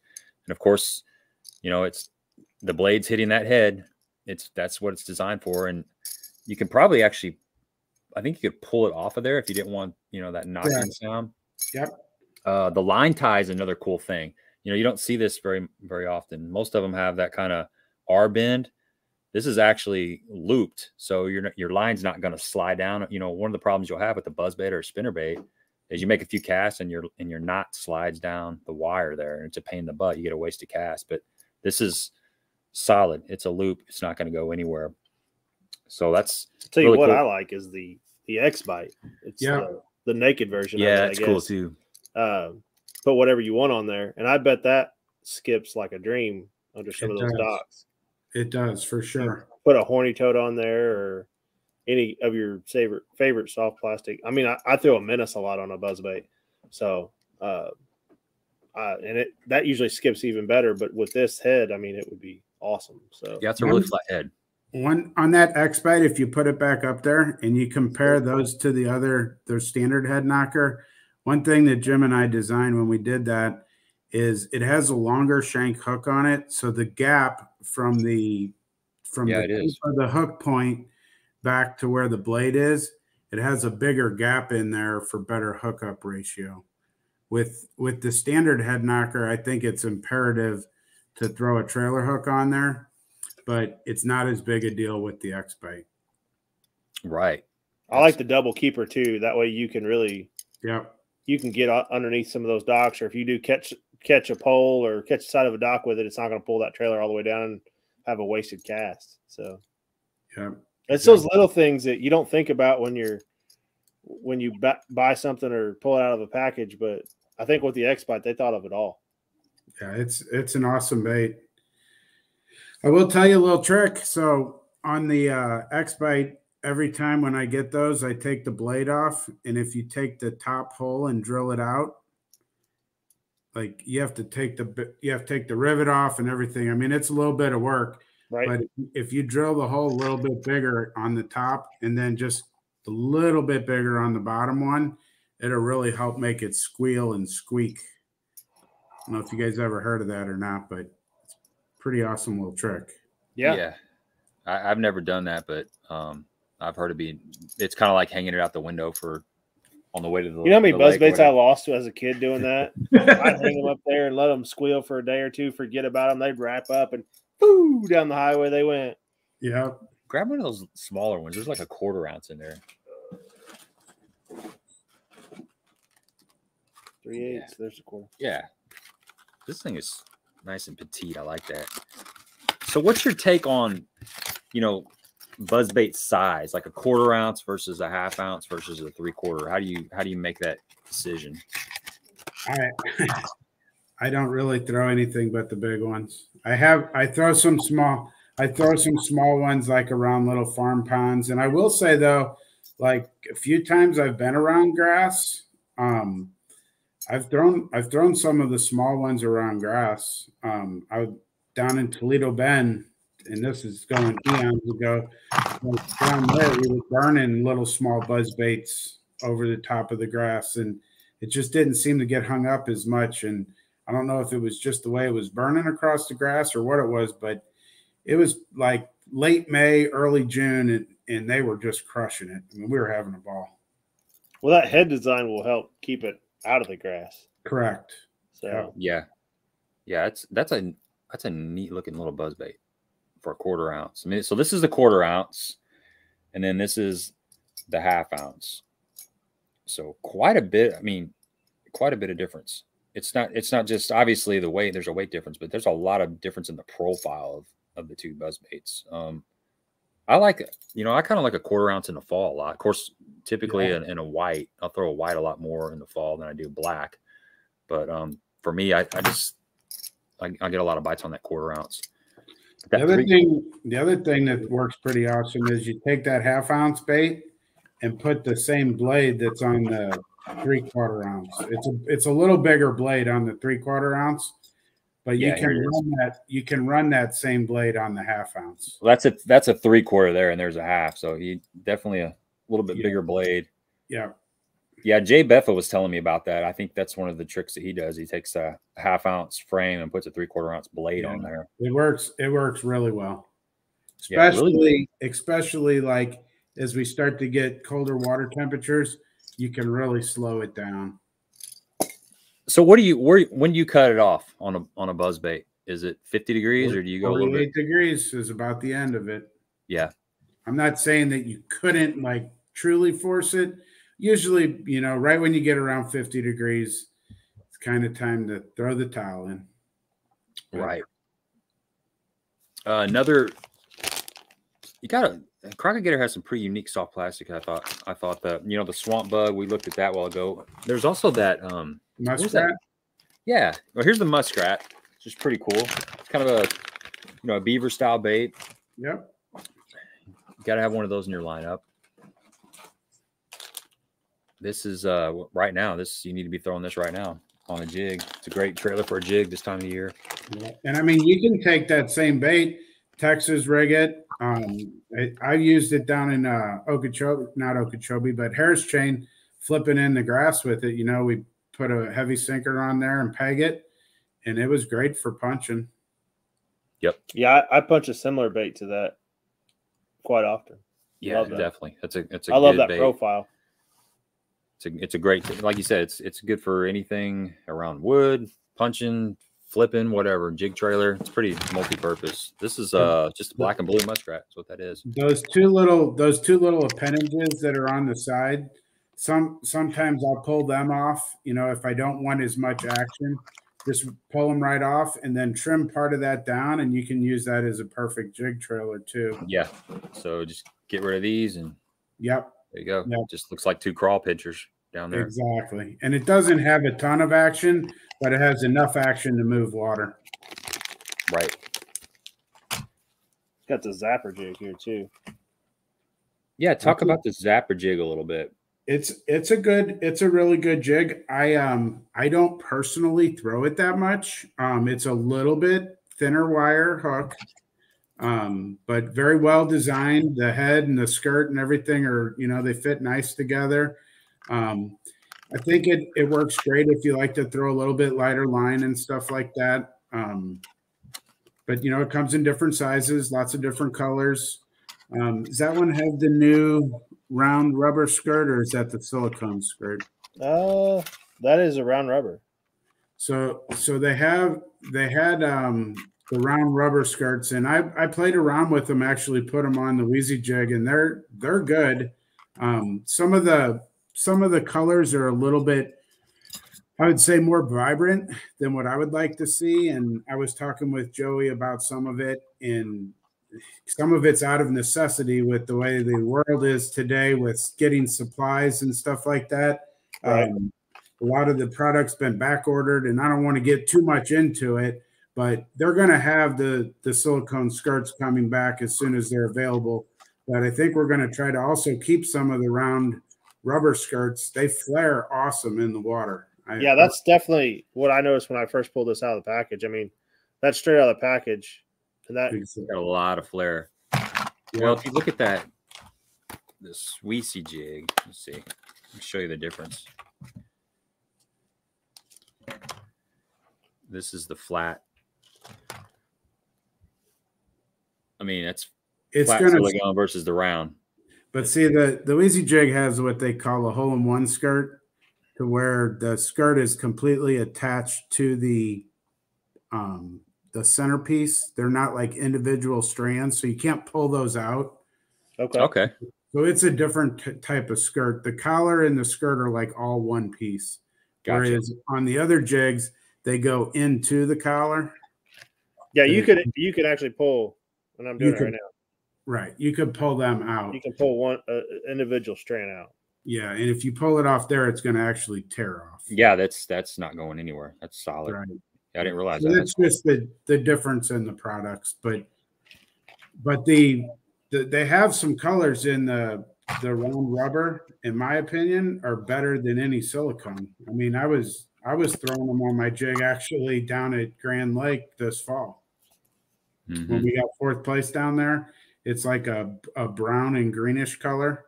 I apologize, I don't know the name of it, but it was awesome. That's all you need is a brown or a green jig. I mean, amen to that. Amen to that. What's those other? Is there some other colors of those zapper jigs in there? There's a white one. There's a white one. There is a. That zapper jig's a great little swim jig. If you look at the way the head's designed on it, yeah, swim. That thing is a great little swim jig. So I threw that. I've thrown that a couple times, and you know, one of the things I like to do when I get a product that I haven't fished before is, especially something I'm dragging on the bottom, is I like to go through an area of the lake that I know really well, that I've fished other jigs through that area, because I know the snaggy spots and I know kind of how the other jigs handle. And so I just tied a black and blue zapper jig on and went down through that area, and it comes through cover just fine. You know, I had no problems. There's a rocky area and there's a little bit of wood mixed in. It's kind of it was a channel swing bank. So as far as coming through cover, it does a good job. That's a peanut butter and jelly PB&J color. Yeah. Is that a zapper? That's a zapper. That's a zapper. So is there a difference between the zapper and the zapper HD? So the zapper has a thinner wire hook, and the HD has a stronger, heavier hook. I was wondering when you said that, because when you were talking about the Wiese jig, and I had this zapper in my hand. This is the HD. I didn't realize it was an HD until you pulled out that one. I was throwing the HD the other day. And you were talking about the hook. I'm like, man, that hook is pretty stout in that HD. Oh, gotcha. So, Yeah, so let's compare the hooks. yeah, definitely a different hook in both of those. Yeah, there's the two different hooks. Because I'm a heavy wire hook guy Yeah. myself. Yeah. It's definitely a finessier hook, and definitely a beefier hook. And the weed guard's about the same, really, in both of them. They're both same. I would call them medium. I really like that weed guard in the Wiese jig. It got a pretty stout weed guard on it. Yeah. I will say though, the guys need to play around with it. Like, unless you're using a heavy action 7.5 foot rod and you're really putting the coals to them, you got to really get after them to get that hook to go through there. But I mean, that's what I do. And if you don't want to fish that way, then you need to trim that thing down a little bit. But it's there if you need it. When you get around heavy cover and stuff, it's the only jig that I can brush throw in those piles and get it through them. Right. Well, that's the main thing. You don't want to be jerking on that brush pile trying to knock it free. Exactly. Yep. No, you got options. You know, it's like if you need that heavy weed guard, you got it. If you want to trim it back, you can trim it back. If you want a finesse jig, you just trim off the top of the skirt a little bit. There you go. That's the flat silicone. You know, it's not near as bushy.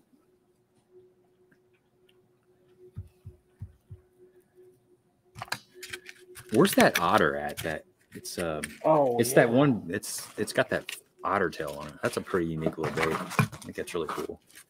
Check them out. Oh, here it is. Here it is. Yeah, check this little bait out, guys. I think that would be a really good jig trailer too. Yeah.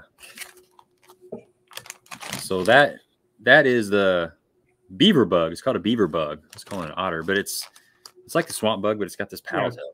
That's a knockoff of the swamp bug. Yeah, it's really cool bait too. So these are, you know, what we've shown you tonight is going to be in the giveaway. You're gonna have a couple different colors, maybe some different sizes. You're gonna have some zapper jigs, some Wiese jigs, some of the different soft plastics, some of the buzz baits. All in great colors too. Yeah, all in great colors. Got some tubes too. Yeah, I love tubes. That's what I caught on my smallmouth. Most of my smallmouth on the other day on a I stupid saw it hanging tube. out of the side of his mouth. Yeah, I did it on purpose. I like to share. I know. I like to share. It probably hurts me. Sharing is caring. That's right. Let's see if we got any questions on here. Let's see. What is do you know the date and location of the? Yeah, it's right here. January 7th, 8th, and 9th. Got it. Gateway Center, Collinsville, Illinois. Okay. Be there or be Moving square. on.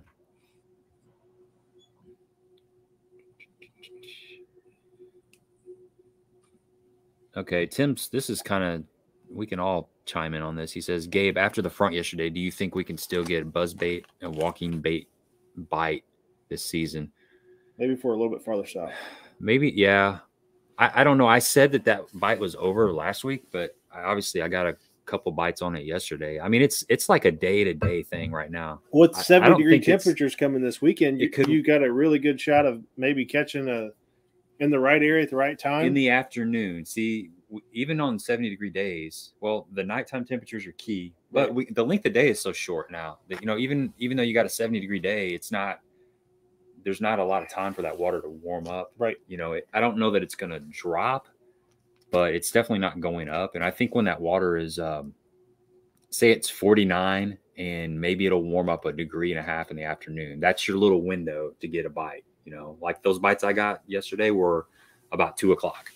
like 1:30 or 2 o'clock. Right. And I don't know if I would have got those same bites if I would have been fishing in the morning, because the water was, 49 and probably just falling or steady, and it started to warm up in the afternoon. So there's little windows right now, but I don't know that it's a pattern that you can like go run all over the lake and catch a limit on. I don't know. What do you think, Mark? And that was you're talking about fish that are in grass, correct? Mm-hmm. So like at Lake of the Ozarks or Table Rock or places, that have more rock oriented type structure. For me, it's all going to depend on, and I don't know if you guys are familiar with what we call sharking, like when the gizzard shad, their dorsal fins are kind of sticking up out of the water and they're right up on the bank. So if the gizzard shad are up on the bank, it won't matter if the water is 47 degrees, you better be throwing top water. So, but those shad tend to pull out and not be up there when it gets that cold. But for me, that's the first thing that I look at. And at the lake, they jack with the water levels so much that it makes those shad pull off the bank sometimes. When the water actually gets up, the algae is not right on the surface. And so then the shad are out a little bit deeper where that algae is. But when they get right up there on the water's edge, that's some of the best topwater fishing at the lake, period. Yeah. And I forgot to mention that bait in the grass is really key. Like, when that water's in the 50s, there's a lot of mats that have bait in them. As it gets closer, to that high 40s, well, once it gets 50, 49, 50, a lot of that bait starts leaving the grass. The grass kind of starts dying a little bit. There's still some green grass over there. You kind of gotta hunt and peck. A lot of the areas, the grass is brown. That's not the stuff that's going to hold the fish most of the time. If you find that green grass, and you'll hear, even on a cold day, you'll still hear a little bit of popping. That's the kind of stuff that you're going to need to find. And it becomes less and less as the water cools down and it gets later into the year. That's kind of why I say it's almost like a spot thing. You're not going to be able to run the whole lake with a frog in your hand. But if you got if the areas where that grass holds on the longest and the bait stays up in that grass the longest, those are like an area you can run to and just fish it and then leave. It's not a deal where you're just going down the bank and covering the water like you could have like a month ago. So it's pretty specific. And if you know the lake, you'll know there's a couple places like that will still hold. They're like the last place that the bait stays in the grass. Those are the kind of places right now that you can get a bite on a frog around here. Yeah, but I think what you said there at the end is the big key. For topwater fishing, you need to have, shad or bait fish need to be around there. That's probably what I would tell him to reference it on more than anything. Find Definitely. The bait, find the fish. They need groceries to stay alive. They're exactly. Yeah, I got a Crock-O-Gator hat right here. There you go. Nice. Boom. I didn't have it on, but it's in the background right here. Right there. Really cool hat. That's why I misspelled the name, because I was thinking crocodile. Right. It's like that K, man. That K just threw me. I'll never forget it. It'll never be misspelled again. Good stuff.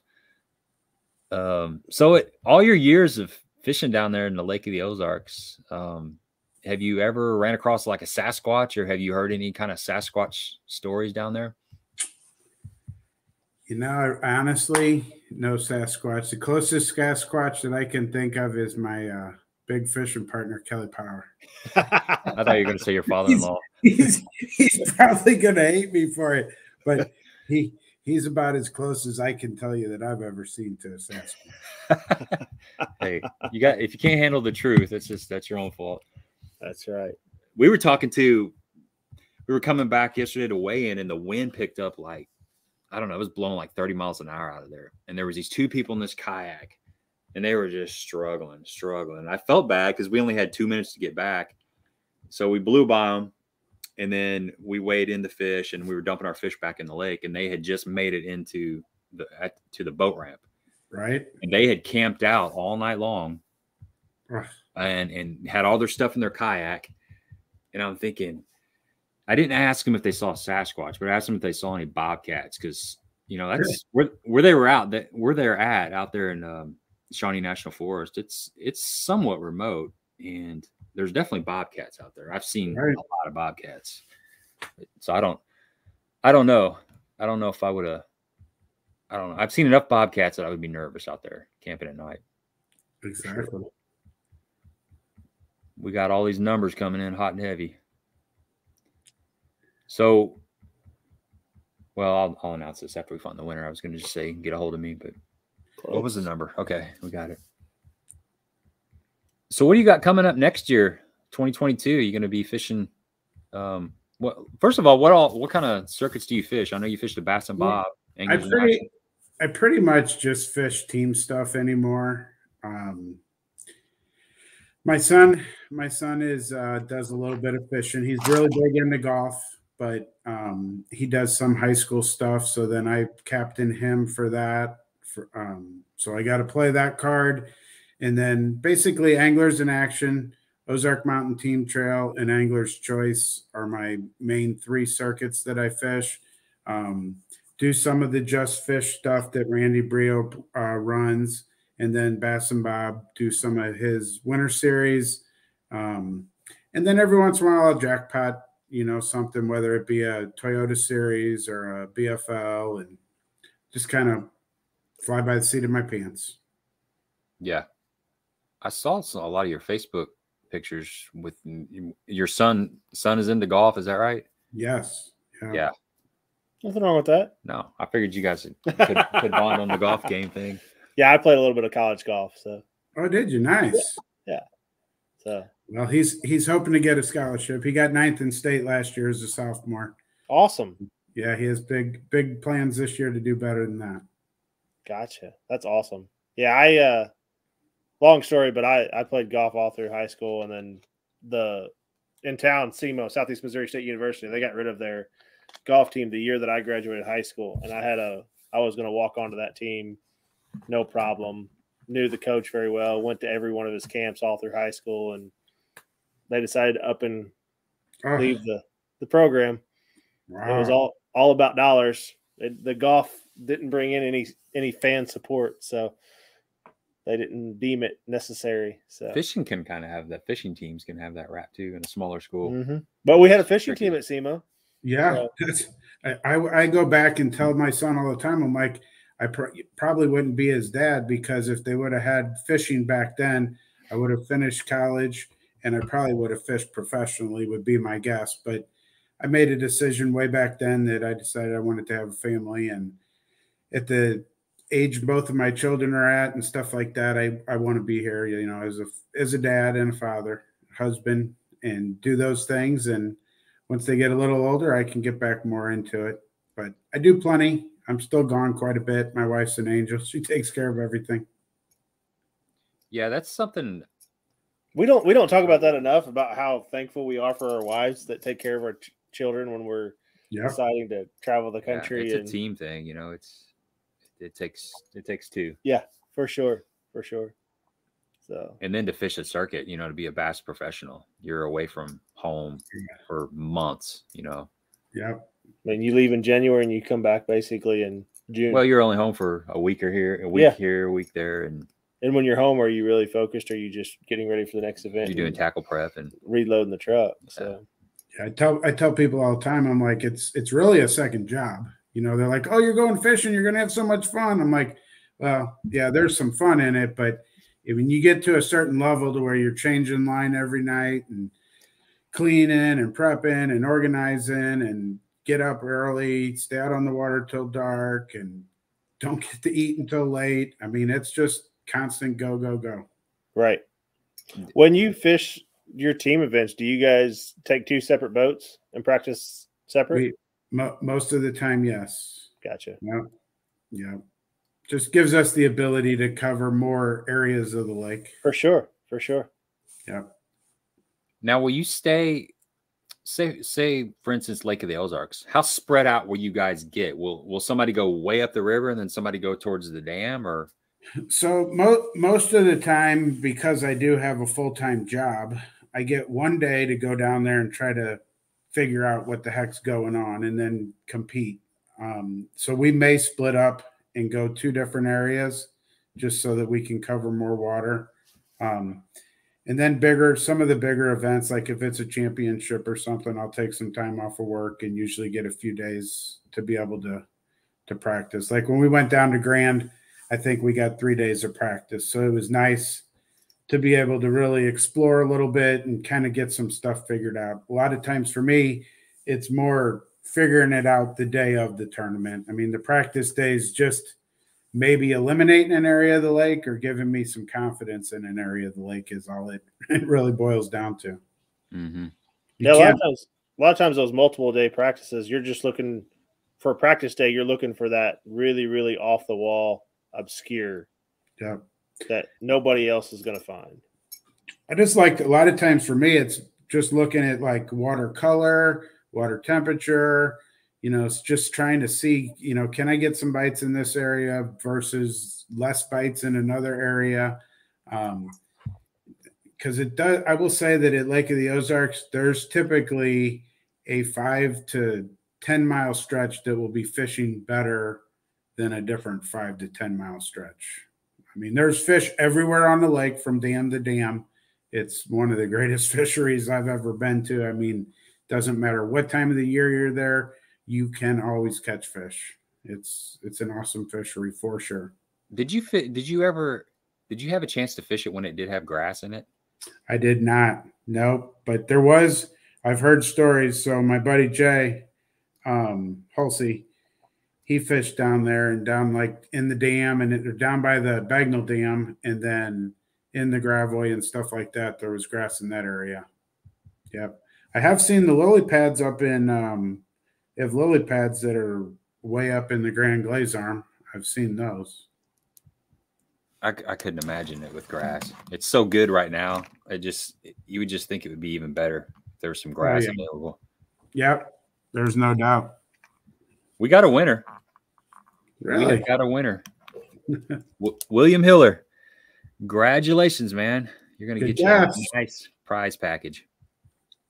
So get a hold of me on Facebook at Gabe Montgomery or Gabe Montgomery Fishing or 10 Horse Monty and send me your shipping information, and I will get that over to Joey, and she will send you out the Crock-O-Gator prize package. So congratulations. I think you're going to be real happy with what you're going to receive. And that was fun. It was fun. I was going to ask you, oh, you got a question up there? Yeah, typically at the lake, like the Bass and Bob Winter Series will end in February. And then usually right around the beginning of the March, the circuits start. So, I mean, you can – the only time I would say they don't have many tournaments at the Ozarks is June, July, and August. And if you want to fish a tournament then, it's pretty much going to be a night tournament. There's a few little small tournaments here and there. And it's kind of sad because June's probably the absolute best month to fish on the lake for catching numbers and size.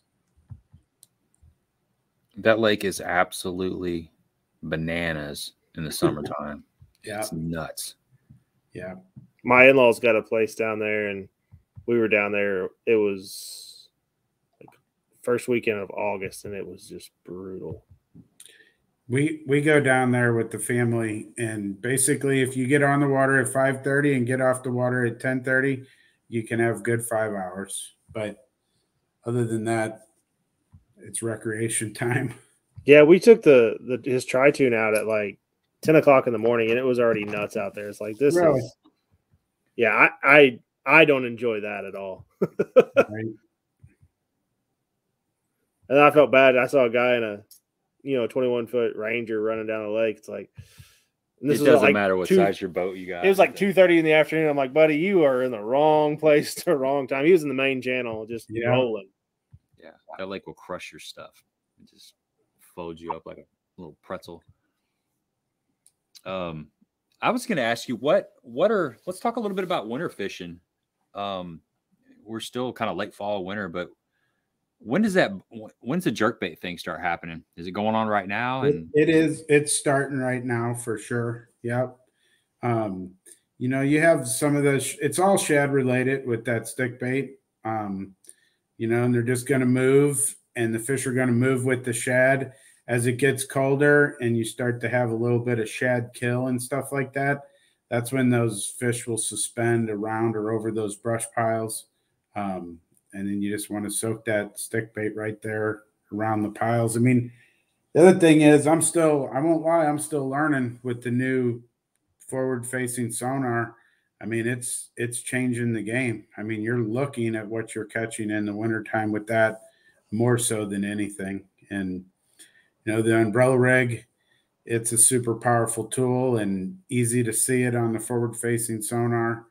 But I hate to say it, but typically if it's allowed in the event that you're fishing, starting probably right about now, I would say going all the way through to the end of March, it's day in and day out, it's going to be the main producer. And I mean, you can still catch them, you know, tie the stick bait in with it, have a jig tied in there. But like the bass and bob stuff, it's not allowed. So it just depends on what event you're fishing on, whether you can or cannot throw it. Yeah, I know it is what it is with that A-rig. Right. And then depending on the lake that you're fishing too, they all have certain rules. Well, Illinois has two. Most of the lakes in Illinois, we fish in Illinois a lot, and you can only have 2 hooks on your rig. Right. You know, Missouri's 3, but there are a few lakes in Illinois where you can have a full 5 hook rig. Right. So it's see, my luck there is, you know, just like usual. They hit the dummy. Mm-hmm. Yep. I don't throw an A-rig a lot though, so yeah, I don't throw it as much as some people do. I guess when it first came out, I was impartial to it, but I think a lot of that was just because I didn't really feel like learning it. And it was heavy and it was not easy to throw and it was a lot of work. But once I got the right rod and start putting the time in with it, I mean, the guys that catch them on it, the reason why they catch them is because they're good. They figure out how to present the bait, where to present the bait.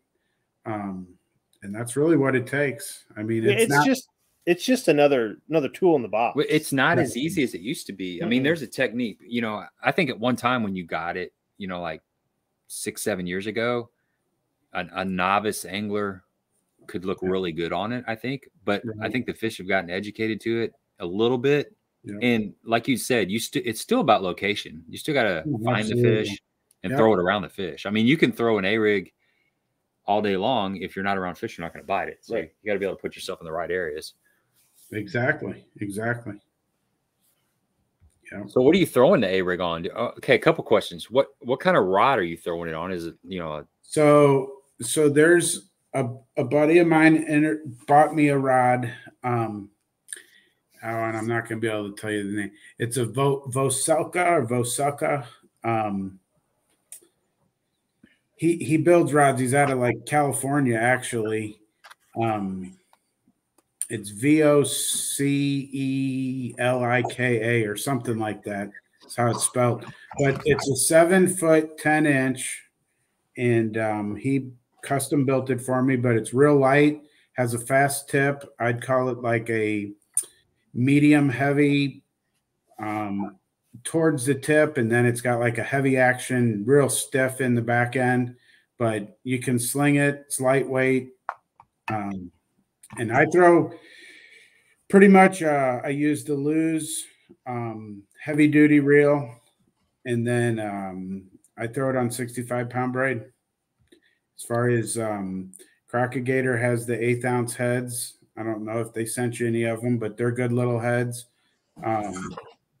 And they work awesome on it. And then pretty much just like Kitex. I mean, and there's a lot of things. Strike King has baits out there. It just depends. Anything from a 2.8 to a 4.8. I mean, for your bait size, I'd say day in and day out, the 3.8 is probably what I would say I throw the most. Mm-hmm. You got a favorite color? No, white. I guess if I could only throw one color, probably be white. But I mean, no, I have a garage full of all different colors. I know. We did that a couple years ago in a championship, the USA Bassin Championship, I think it was. There was a chance that an A-rig might come into play, and you know, you don't want to be 5 hours from home with your A-rig box sitting at home. So we loaded up a little bit on A-rig stuff, and my goodness, I didn't have much of it, so I loaded up probably more than I should have, and it's all still sitting in the bag. Well, you use them sometime down the road. Yeah. Well, a couple years ago at the lake, the water was pretty off colored, and that black shad was working really well. A lot of times we'll take the sexy shad when it's sunny, put those on the outside, and then we put one white one in the center and dip the tail chartreuse. A lot of times we'll key that center bait might be a little bigger bait, or a totally different color. And usually we put chartreuse on the center one and then keep everything else pretty natural. So do you have a certain A-rig that you lean towards? The only one I throw is made by Hog Farmer. Hog Farmer, okay. Yeah, it's pricey, but all the components are by far the absolute best components out there. Yeah, I actually got a couple of those when we were going for that tournament. You're right, they are pricey, but when you get them in the mail, it's like, yep, that's the reason why. Yep, exactly. Darius said he had 3 smallmouth on the A-rig at one time this week. He got 2 in the boat. You catch a lot of doubles on the A-rig? Like I've only caught one double. A lot of buddies. I mean, I've netted a couple for Jay, my buddy Jay, but I don't throw it that much. I mean, I do like when I have to throw it, but I'm still learning with it. I won't lie. You ever use a chatterbait in the center? Nope. Okay. Nope. I've heard about it, but I have not personally done it. I haven't either. I've heard about it. Somebody doesn't like the A-rig here, Mr. Matt. The A-rig. Well, so he's the one going to Bass and Bob this weekend, so he won't have to worry about it. That's right. They don't throw them, do they? They do not allow it. Nope. Yeah, there's a couple circuits around here the same thing. The English choice doesn't allow the A-rig. Right. That tournament we fished yesterday, Doug was, putting it on baits. Yeah. And, no A-rigs. No A-rigs. Which I wouldn't have thrown it anyway. How crazy is this? Our Angler's Choice division at Lake of the Ozarks, you can throw it at the Ozark division, but you can't throw it at the championship. So go figure. It's crazy. Huh. Yeah, usually it's across the board. It's like a rule or something. So what are your 3 main baits that you're throwing in the wintertime? A stick bait, a jig, and an Alabama rig. Yep. I mean, that's pretty much in the wintertime. Now, leading into winter, you can, take the rock crawler or a wiggle wart or something like that, crankbait, and then going into spring. As soon as your water temperatures get into the middle 45-ish or so, then I'll start breaking out the crankbait. And then when it starts getting 48, closer to 50, spinnerbait comes into play. But other than that, pretty much jig, stick bait, and the rig are what you're going to win on most of the time.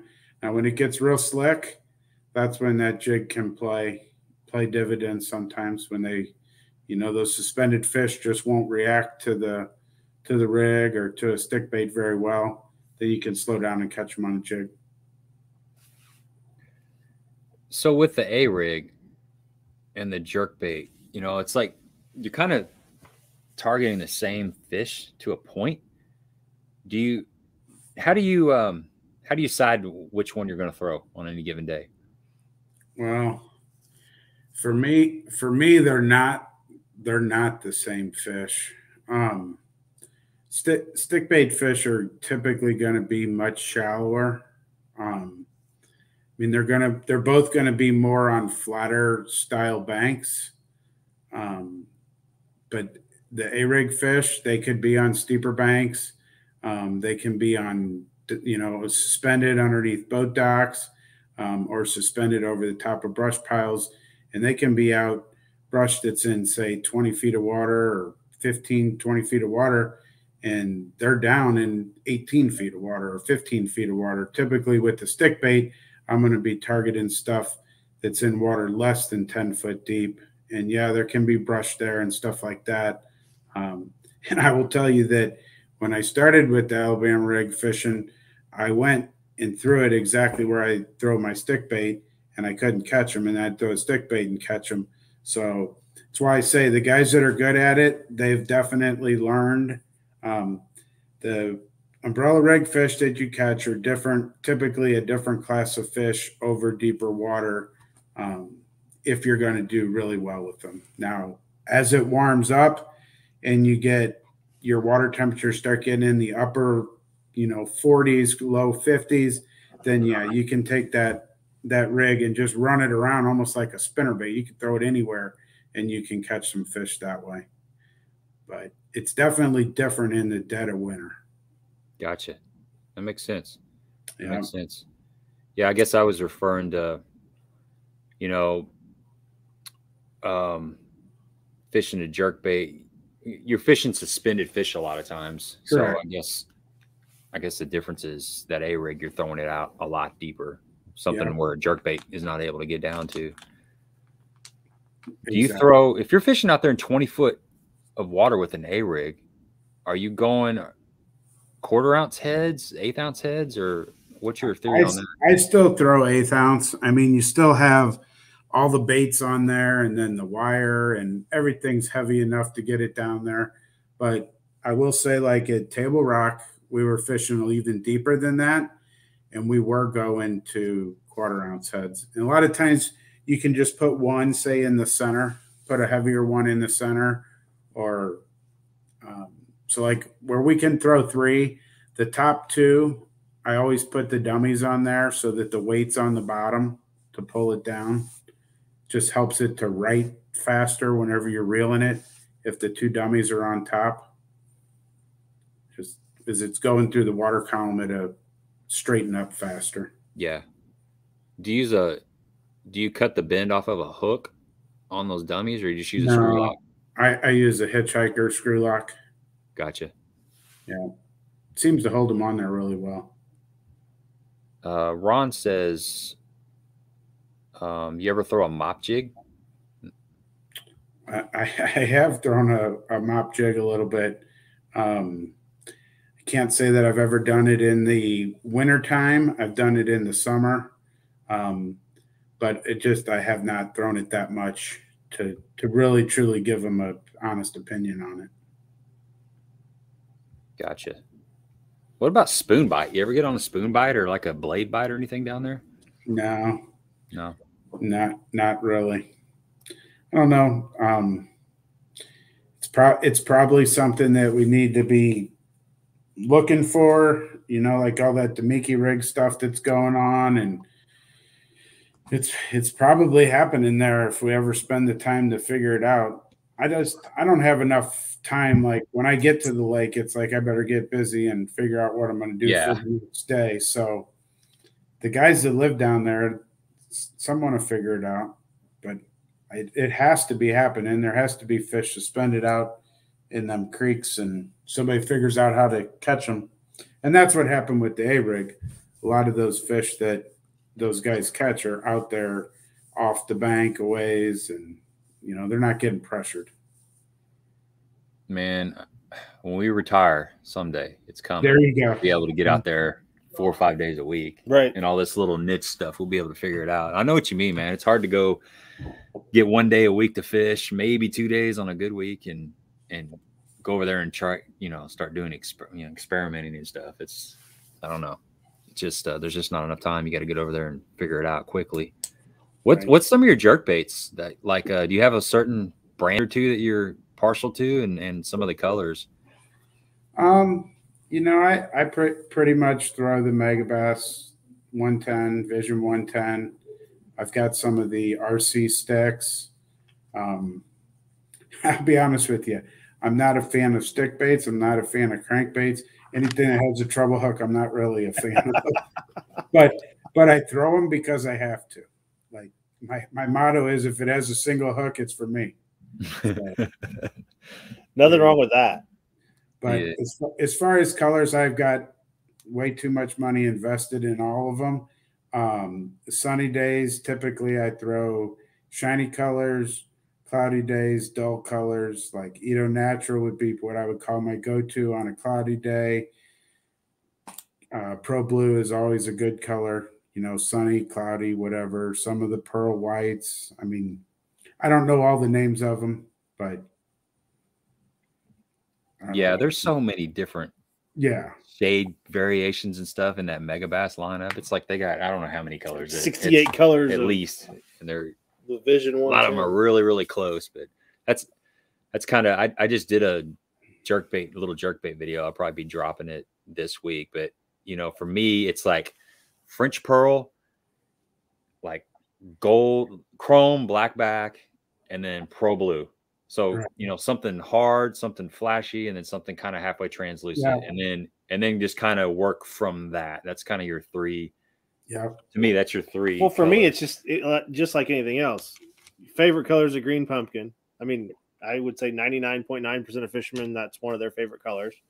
You know, it's whatever you like, whatever you got confidence in. I mean, I'm like you, Mark. I got way too much money wrapped up in my jerkbait box, and I still go grab the same 3 jerkbaits every time I open the box. It's like, why do I have all these colors? Because they're pretty and I like them.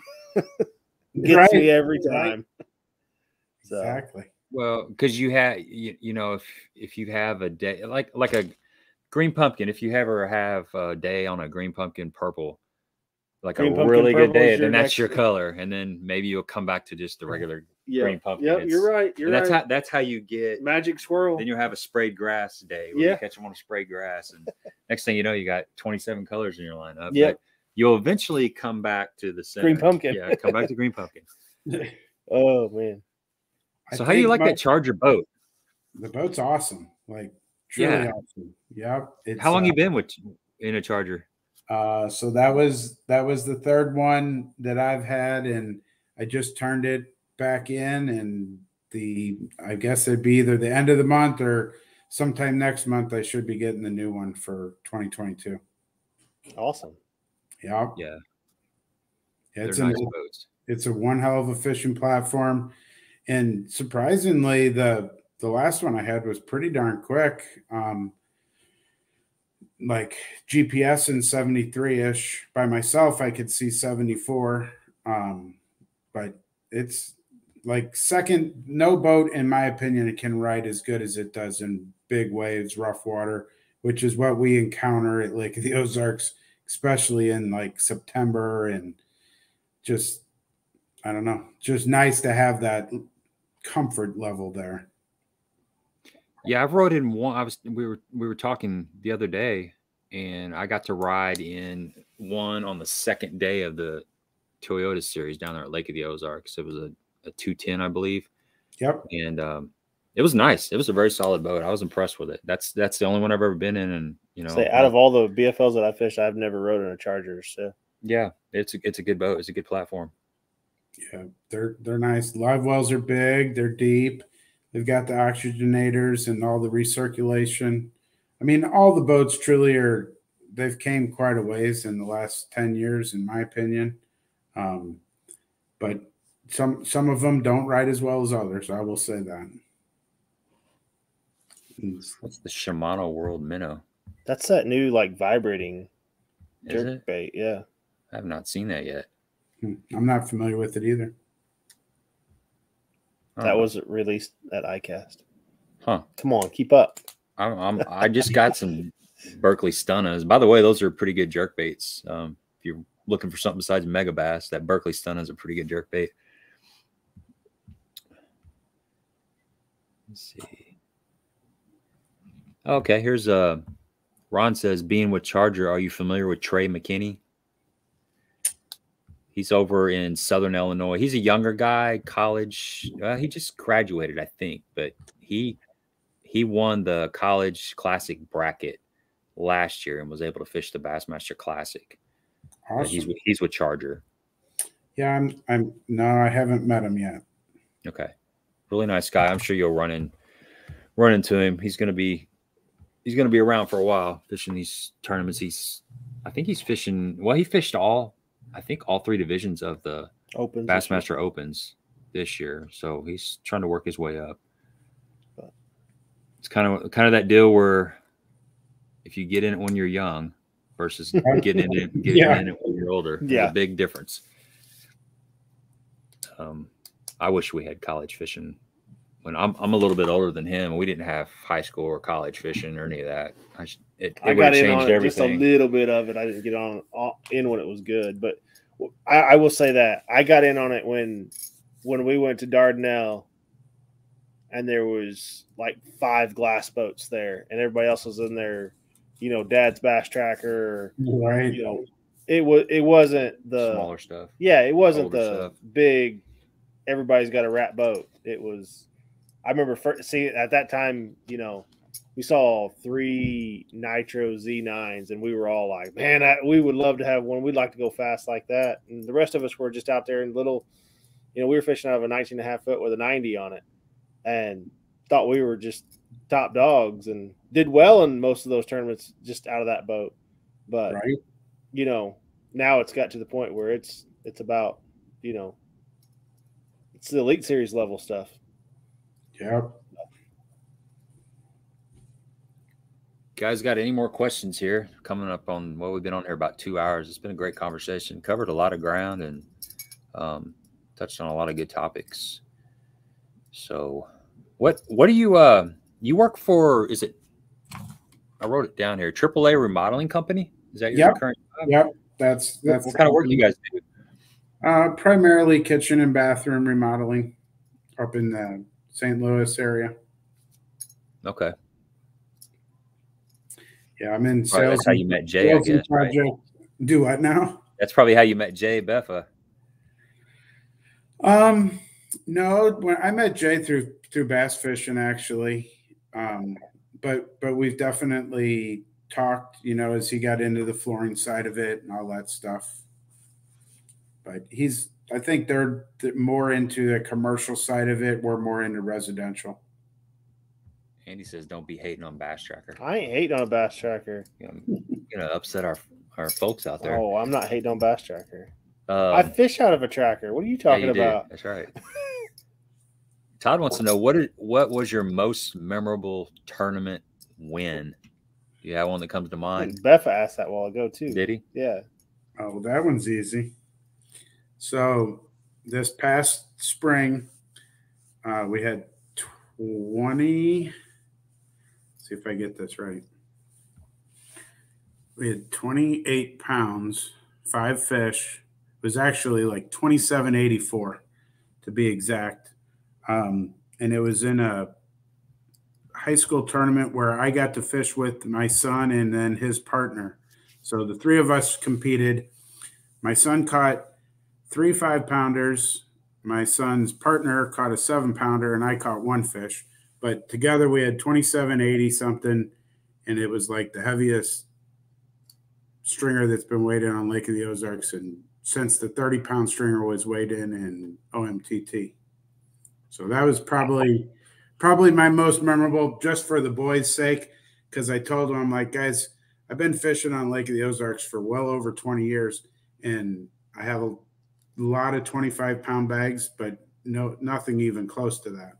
And so they'll probably never catch 5 fish that weigh that much in the state of Missouri ever again in their life. And it just happened for them, like just one of those days.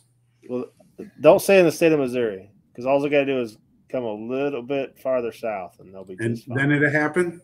Yeah. All right. Like Wapapello. Yeah, Wapapello's got some good. It's been pumping out 30-pound bags. Really? Yeah, about 1 or 2 a year. Sleeper lake. Yeah. How many lower units get replaced there a year? Quite a few. If you get out of the especially up in the river, man. You get up in that river, you better know where you're going. Well, you only have to take one out before you learn where that stump is at. There you go. There you go. You can put a waypoint on it. Yeah, you put a waypoint on it. Yeah. Then. Isn't that how you mark? Isn't that how you're supposed to mark them? Is just hit them with your lower unit? That's expensive. Yeah. You see a lot of guys running jet boats down there. I would imagine. My motto: trim it high and let it fly. There you That's go. right. That's right. If you don't see it, it's not there. That's right. Till you hit it. Oh gosh. Well, cool, man. We're probably gonna wrap this up. It's getting a little bit late. Had a great Awesome. time. Any shout outs you want to give before we shut this down, or anything else you want to touch on? No, I appreciate you guys having me on. It's been great. Hopefully we got everybody's questions answered, and we can do it again sometime. Sounds good. Sounds good, man. I'm looking forward to it. Big thanks to Crock-O-Gator. Yeah. Yes, absolutely. And William, get a hold of me. Give me your contact information, shipping information, and we'll get that stuff out to you here probably in the next week or so.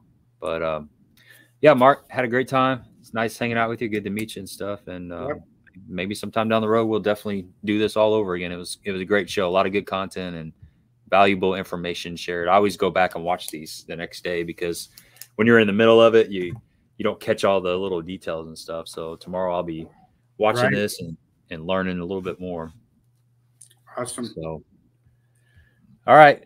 Thanks everybody that was on here tonight. It was a great show. Hope you guys got a lot out of it, and we will see you next Monday at 7:30.